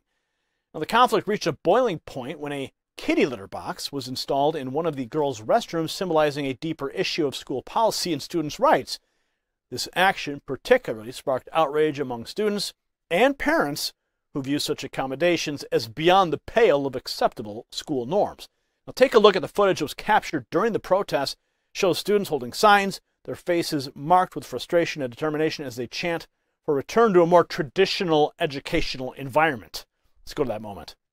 We the people, not the animals. We the people, not the animals. We the people, not the animals. We the people, not the animals. We the people, not the animals. We the people, not the animals. We the people, not the animals. We the people, not the animals. We the people, not the animals. We the people, not the animals. Somebody was telling me that the furries were attacking you guys in class. Is that right? Yeah, they bite kids. They bite people.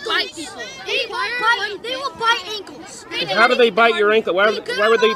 They walk on all fours, run down the hall. They scratch people. They'll sniff your shoes and then bite you. They scratch people. They bite people. And one kid got bit and then he kicked the furry and then he got suspended. They won't stop biting at us. Yeah. It's not fair. We're not allowed to wear masks on Halloween, but then they wear masks every day. So you can't wear a mask on Halloween? No, we can't wear masks on Halloween, but they can wear masks any day. It's not So fair. are they wearing a mask every day? Yes. But every time they go, they're always just wearing a mask. But the principal finally stood up and banned those stuff. But they still wear them every day. And they don't get in trouble. The principal doesn't make them get in trouble. Yeah. All the principal says is just be kind, be nice, be nice. And then What's the point of dressing up like a furry? It's just, I don't know. They think they're so cool that they want to get be a lot of attention. I think they want attention. So people can come at them and just look at them and think that they're so cool. Okay. Also, they attack us. If they bite us and we just hit them, we get in trouble. They attack us. They attack us and we get in trouble. And how else do they attack you guys? They either bite us, they scratch us, they bark pounce at on us. us. They pounce on us. And then they run on all fours and pounce on people. Why are they spraying you with Febreze? Just because they're jerks. Because we apparently have And there's a rumor that they've been putting litter boxes in the girls' bathroom. And the boys. They started putting litter boxes.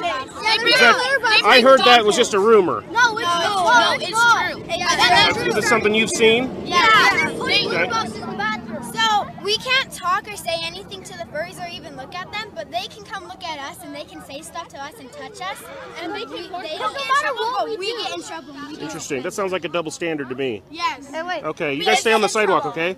Also, we're not allowed to look at them, go near them within like a 10-feet circle. Otherwise, the teachers will come and get mad at us. Now, the protest was not just a spontaneous outburst, but a planned response to what many perceive as an administration overly accommodating to the point of compromising the learning environment. Online petitions circulating among the community have gathered over 1,000 signatures demanding stricter enforcement of the dress code and a reevaluation of what is deemed acceptable behavior in school. School officials, on the other hand, argue that the portrayal of the situation has been exaggerated. Seth Sorensen, a spokesperson for the Nebo School District, emphasized that while there have been some instances of discomfort caused by the furry students, the majority of complaints circulating online do not accurately reflect the reality on campus. He argues that the school is committed to inclusivity and ensuring a safe learning environment for all students, which includes open communication about the dress code and student behavior. Now, parents and educators are divided. Some argue that allowing students to express themselves even in unconventional ways is crucial to fostering a supportive school environment. Others contend that there must be limits, especially when such expressions interfere with the educational process and safety of other students. So, the debate is heated with no easy answers, and the balance between individual expression and collective rights within a school environment is a delicate one, and it's complex. As the situation unfolds, it becomes a microcosm of the broader societal debates on freedom, tolerance, and the role of education in shaping our youth. If you got value from this report, tap subscribe. It's time for my final thought. Now, the story from Mount Nebo School isn't just about furries. It's a reflection on our society's struggle with balance. How do we uphold the right to individual expression while ensuring it doesn't infringe on the collective right to safety and quality education? Today's events compel us to confront these questions head-on, demanding thoughtful, not reactive responses. As we ponder this, let's remember that the goal of education is to prepare, not impair, our future generations. Next up, Carlos and Alex Penavega face heartbreak with resilience, how they're coping, and their new film's premiere. Angie has the details. Great American media stars Carlos and Alexa Pena-Vega are mourning the loss of their daughter, Indy. The Hollywood pair shared their sorrow and their gratitude for their time with Indy in an emotional Instagram post. The pair, who recently moved to PureFlix from the Hallmark Channel, find comfort in their fans' support and their faith amidst the premiere of their film Mr. Manhattan on May 24th. Despite their tragedy, the Pena-Vegas continue to embody resilience and continue to work in the entertainment industry with an abundance of love and strength. Don't miss Gary's new ebook, The Silent Coup, link in the bio. Coming up, a courtroom shocker in Fulton County. Watch as a top prosecutor clashes with a judge. What does this mean for justice? Now in our special report, a courtroom becomes a battleground. Imagine a top prosecutor not just challenging but screaming at a judge during a high-profile trial. This isn't a scene from a legal drama series. It's real life unfolding in Fulton County. What drives a respected attorney to lose their cool so publicly? So stay with us for a story that reveals more than just heated words. It underscores a deeper crisis in our courtrooms, and don't miss the final thought. It's something every American needs to hear. Now, before we continue, a quick word from our sponsor. Just like the unpredictable courtroom outbursts disrupt justice, soaring energy bills are upending budgets nationwide. 20 million households behind on their power bills, and to combat this, I've started using a small device that cuts down on energy and waste, much like a proper courtroom decorum prevents judicial chaos. Here it is. It plugs into any outlet, reducing your electricity usage significantly. So are you ready to lower your bills?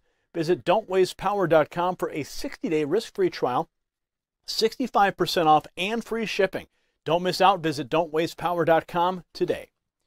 Now we return to our special report from a Fulton County courtroom, where a dramatic scene recently unfolded between Assistant District Attorney Adrian Love and Judge Raul Glanville.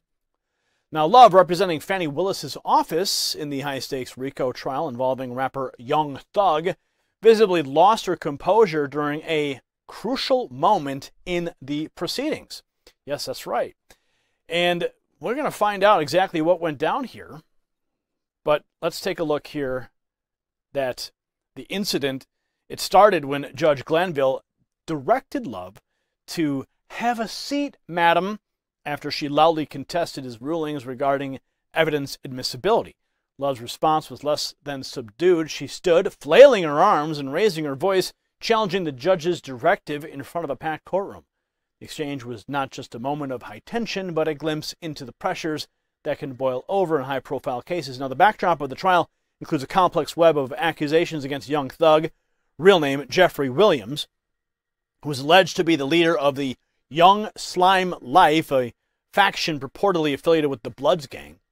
This trial dragged on since November. It's been marked by emotional flare-ups, not just from defendants, but significantly from those sworn to uphold the law. Adrienne Love's conduct raises questions not just about professional decorum, but also about the immense stress our legal professionals are under. And her outburst was a visible manifestation of the frustrations felt by many in the legal system grappling with the challenges of maintaining justice in increasingly complex and high-stakes environments. Let's take a look. Okay, so I'm going to ask the state their issue on this. Are you cutting this out? Did you have discussions with Mr. Sharp, Madam? We did have discussions. When? Well, this morning. That's too late. The evidence is excluded. The evidence is excluded. I'm going to exclude because I told you that this was going to happen. No. We're excluding that, and I'm going to exclude the PowerPoint that you all submitted. Well, you're not going to wholesale introduce it. We had no intention. Your Honor, all right. let's be real clear. We did not intend to introduce this PowerPoint today. I personally reached out via telephone and called at least 2 members of the defense team and asked them to call me back.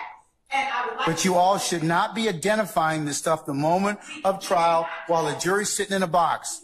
This is the last. I am not going to tolerate this any further.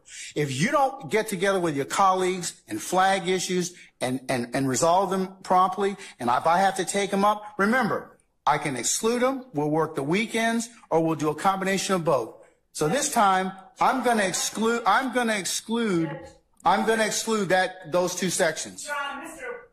Atkins, he confronted this witness with those sections. I last week let them know that we were introducing that section. If the exhibit's not ready and you haven't made, no, well, Mr. Sharp's got objections to it. But Judge, Mr. Sharp can get in and have our evidence excluded every day that he makes an objection at midnight, and then comes in and says. Well, then you all should have gotten your stuff together before then. Some of our juries, please. Some of our juries. Have a seat, madam. Have a seat. You better exclude that, and next time, make sure you're prepared. Make sure you're prepared next time. I'm not going to do this anymore. I'm just not. We are starting right now. It's 1:20. So we have talked to them. We have said we don't agree. Then file a motion and get it before me, and we'll take it up. Both of you all have equally responsibility to do that. Oh, it's going to be inadmissible right now. I'm saying, Judge, that you said to file a motion. There's nothing in I'm not gonna have any more discussion about this, madam. I'm not. I don't. Well, you know what? And I attempted to try to talk to them earlier this week. Well, then that's why we have to. Your Honor, so the court punishes the state because the defense. I'm not punishing anybody, but but prior preparation prevents poor performance. Be prepared, Judge. That's why I sent them what I sent them last week. A whole week and a half ago, 2 weeks, Your Honor. I'm not, well. And I have said I would like to discuss. Our jury's coming in, madam. Our jury's coming in. Have a seat.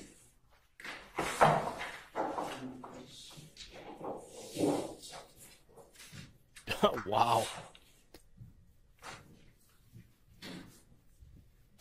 Unreal. So the courtroom drama reflects broader concerns about the state of our legal system because such incidents provoke public debate about the integrity and effectiveness of legal proceedings. They highlight the need for a balance between vigorous legal advocacy and the maintenance of professional integrity. The spectacle is not merely about a prosecutor and a judge at odds. It's about what happens when the pressure cooker of high-stakes litigation bursts at its seams. It's a reminder of the human element in the machinery of justice and the fine line legal professionals must walk every day. If you got value from this report, tap subscribe. It's time for my final thought. Today's courtroom clash goes beyond mere legal squabbling. It spotlights a troubling trend of fraying respect in our halls of justice. As citizens of a republic, we rely on courts to uphold the rule of law with composure and dignity. When these principles falter, it shakes the foundation of our societal trust. This incident isn't just a spectacle, it's a call to restore the solemnity and seriousness that our legal system desperately needs. And I desperately need to learn how to read. Next up, the NBA scandal is ousting for better violations. How will this impact the league's integrity? Angie has the details. Toronto Raptors' Jonte Porter, 24, is in hot water. The NBA's ousted the Center for Breaking Betting Rules. Insiders unearthed Porter gave away personal health info to an NBA bettor. The result? A questionable $80,000 bet and game performance manipulation. Plus, at least 13 shady bets via an associate's account were found with winnings over $21,000. It's a black mark for the NBA's reputation, and it prods at the effectiveness of their current regulations. As gambling gets more transparent, NBA integrity has to stay untarnished. Tougher preventative measures are essential. The Porter scandal's a harsh warning for the league and its players. Don't miss Gary's new ebook, The Silent Coup, link in the bio. Coming up, gold hits record highs as the Fed faces losses. What does this mean for your finances? Now in our special report, we peel back the curtain on the Federal Reserve's financial floundering and gold's unprecedented rise. What's driving the surge in gold prices, and how is it linked to the Fed's historical losses? Stay tuned as we unravel this complex web and expose the hidden truths beneath these economic indicators. You want to hear my final thought on why the story matters to every American striving for financial security. So don't go anywhere. The details are coming up next. Before we dive into the heart of today's financial whirlwind, here is a quick reminder from our friends at Noble Gold Investments. Are you feeling uncertain about your financial future? Well, you're not alone. With the Fed facing historic losses, it's more crucial than ever to consider securing your assets. Noble Gold makes investing in gold and silver straightforward. Remember, they're offering a free quarter-ounce British gold standard coin for qualified accounts. If you're interested, visit nextnewsgold.com. You'll find the link down below. Or call the number on the screen, 877-646-5347. Noble Gold is your beacon of stability in turbulent times.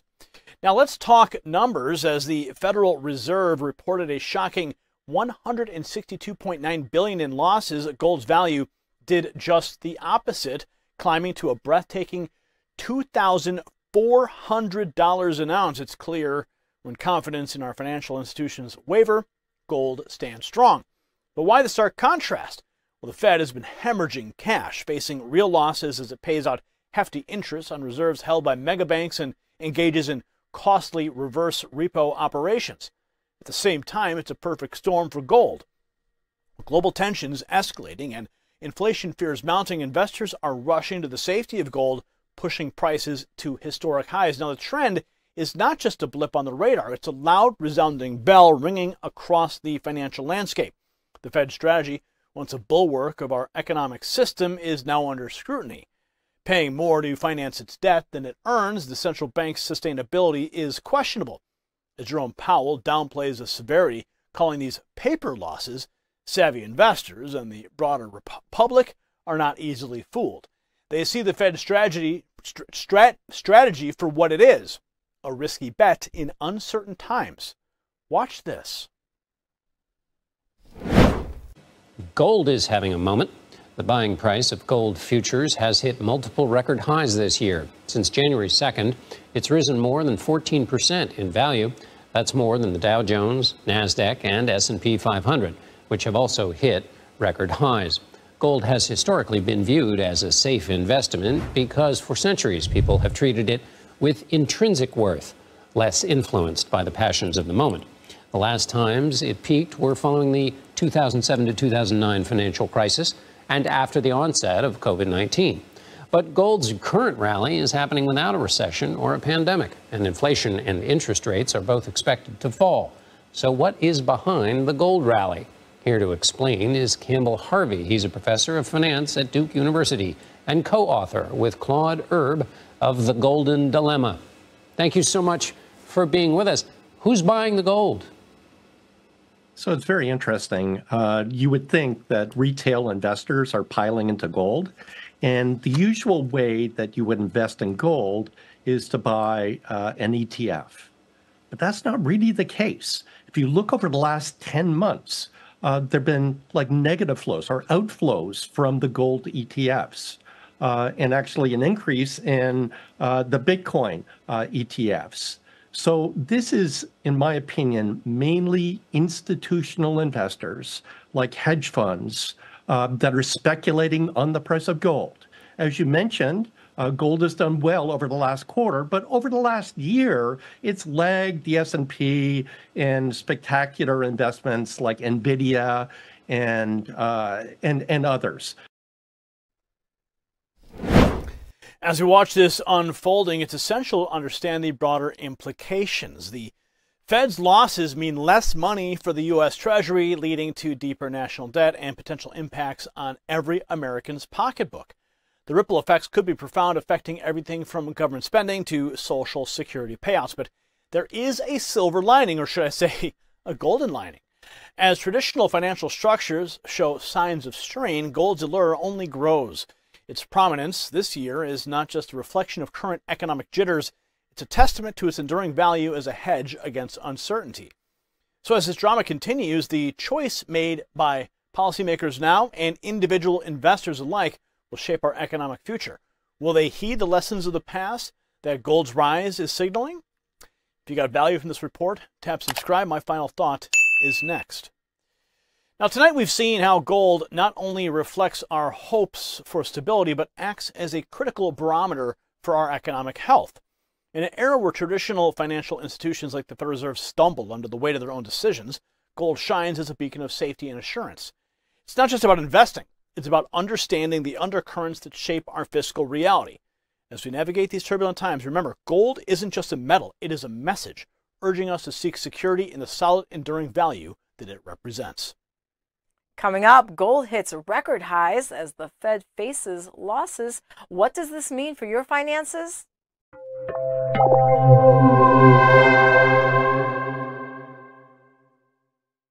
Welcome to the comment section. Tonight we're diving into reactions from our latest video. All hell breaks loose as Trump triumphs in Harlem. Incredible crowds chant his name. Let's get right straight into it. First up, we have Sharon says New York needs a wake up and vote Trump 2024. The city has been spiraling down for many years. Help yourselves. Vote Trump. Well, Sharon, you're absolutely right. It's clear as day. New York, once a pinnacle of American aspiration, now teeters on the brink. And who better to recall it to its former glory than Donald Trump? And he's not just a candidate, he's a proven leader who knows all about results. New Yorkers, consider this your wake-up call. Then we have Dancing Pinata, who exclaims, yes, Donald Trump is the American people's president. Viva, viva el presidente. Well said. Trump's presidency was about putting America first, and many felt that impact deeply. The enthusiasm isn't just here, it is nationwide. No, a global phenomenon. Viva el presidente indeed, because leadership like his deserves a global stage and global recognition. Then we have Bruce Winkler, who states that Donald John Trump is the only way forward, and Harlem, New York agrees. But Bruce, your comment cuts to the heart of the matter. When a community like Harlem shows up in force chanting for Trump, it sends a powerful message. They know the truth, real progress, what it looks like. It's not just a preference, it's a necessity for moving forward. And Miss Amelia 55 points out that Trump built much of New York. About time he gets some respect. He cares about all Americans. Well, absolutely, Amelia. Trump's contributions to New York are etched into the skyline, but more importantly, into its spirit. His actions have always aimed at lifting everyone of all backgrounds, and it's high time that the respect he deserves is accorded to him, not out of courtesy, but out of recognition for his tireless service. Lastly, Dutchboy9273 calls it straight. President Trump is the ultimate OG. FJB and F his weaponized DOJ. With strong words, and frankly, it's straightforward truth. Many are thinking, but few dare to say. Trump has faced unprecedented resistance by political opponents who seem to prioritize power over the well-being of the American people. Calling Trump the ultimate OG reflects his resilience and unyielding commitment to this nation. Well, that's all I've got for you tonight on the comment section. Each comment tonight rings with a truth that resonates deeply with many Americans. And it's clear, folks, the call for leadership is echoing across the nation, and it's loud and clear. So thanks for joining me on this segment of the comment section. Maybe, just maybe next time, you'll make the cut.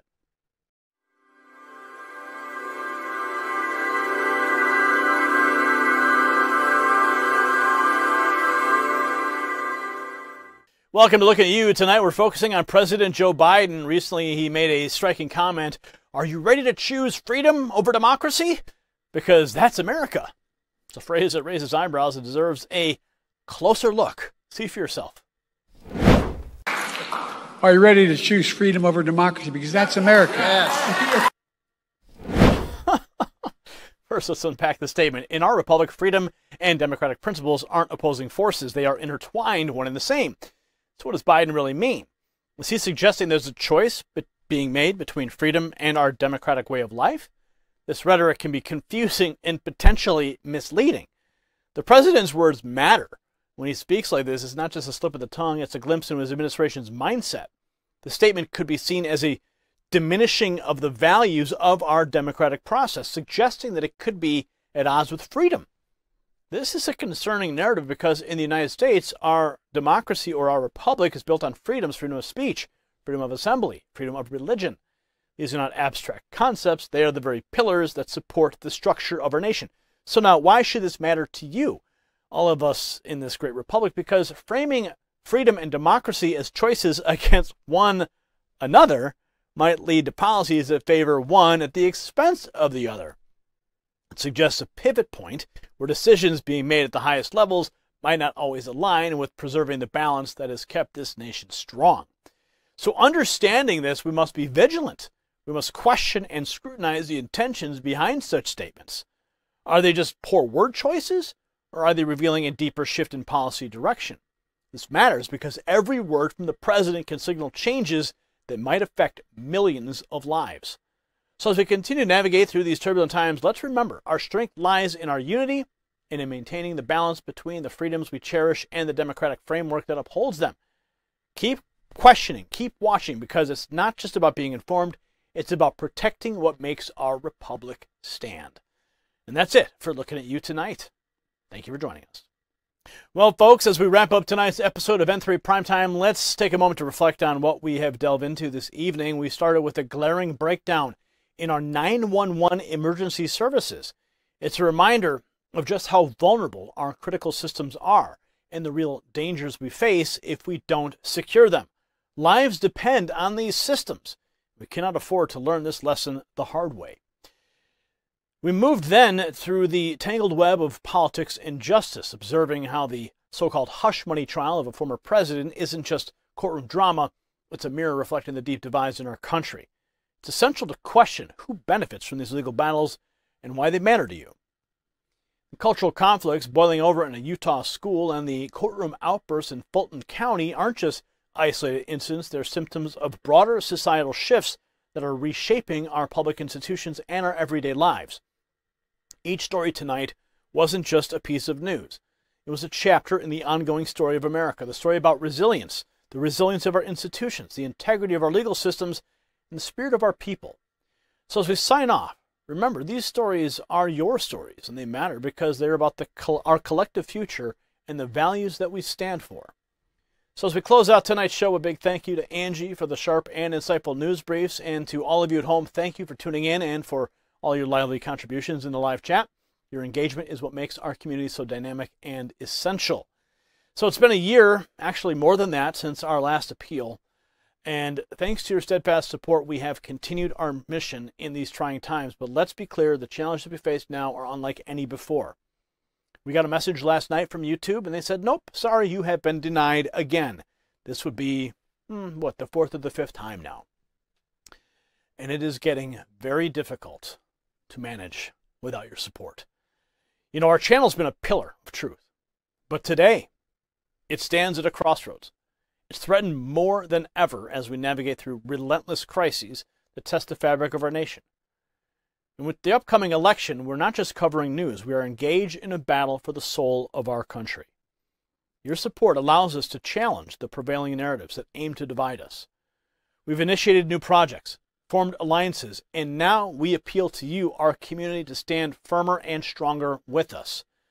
And sadly, platforms like YouTube have turned their backs on us, pushing us towards the edge by cutting off essential funding streams, despite our efforts to comply with their ever-changing rules. We won't back down, though. Our commitment to delivering the unvarnished truth remains steadfast. So now more than ever, we need your support. We have just launched a brand new fundraiser. You'll find the links down below. So whether it is a Financial contribution, whether it is a prayer or spreading our message, every bit of support adds up and it counts. Your actions today are pivotal, so help us keep the flame of truth burning bright. You'll find those links to contribute just below this video. Let's continue this vital journey together for the America we cherish, for the freedom we uphold. Your support is absolutely crucial. So thank you again for joining us tonight. Until next time,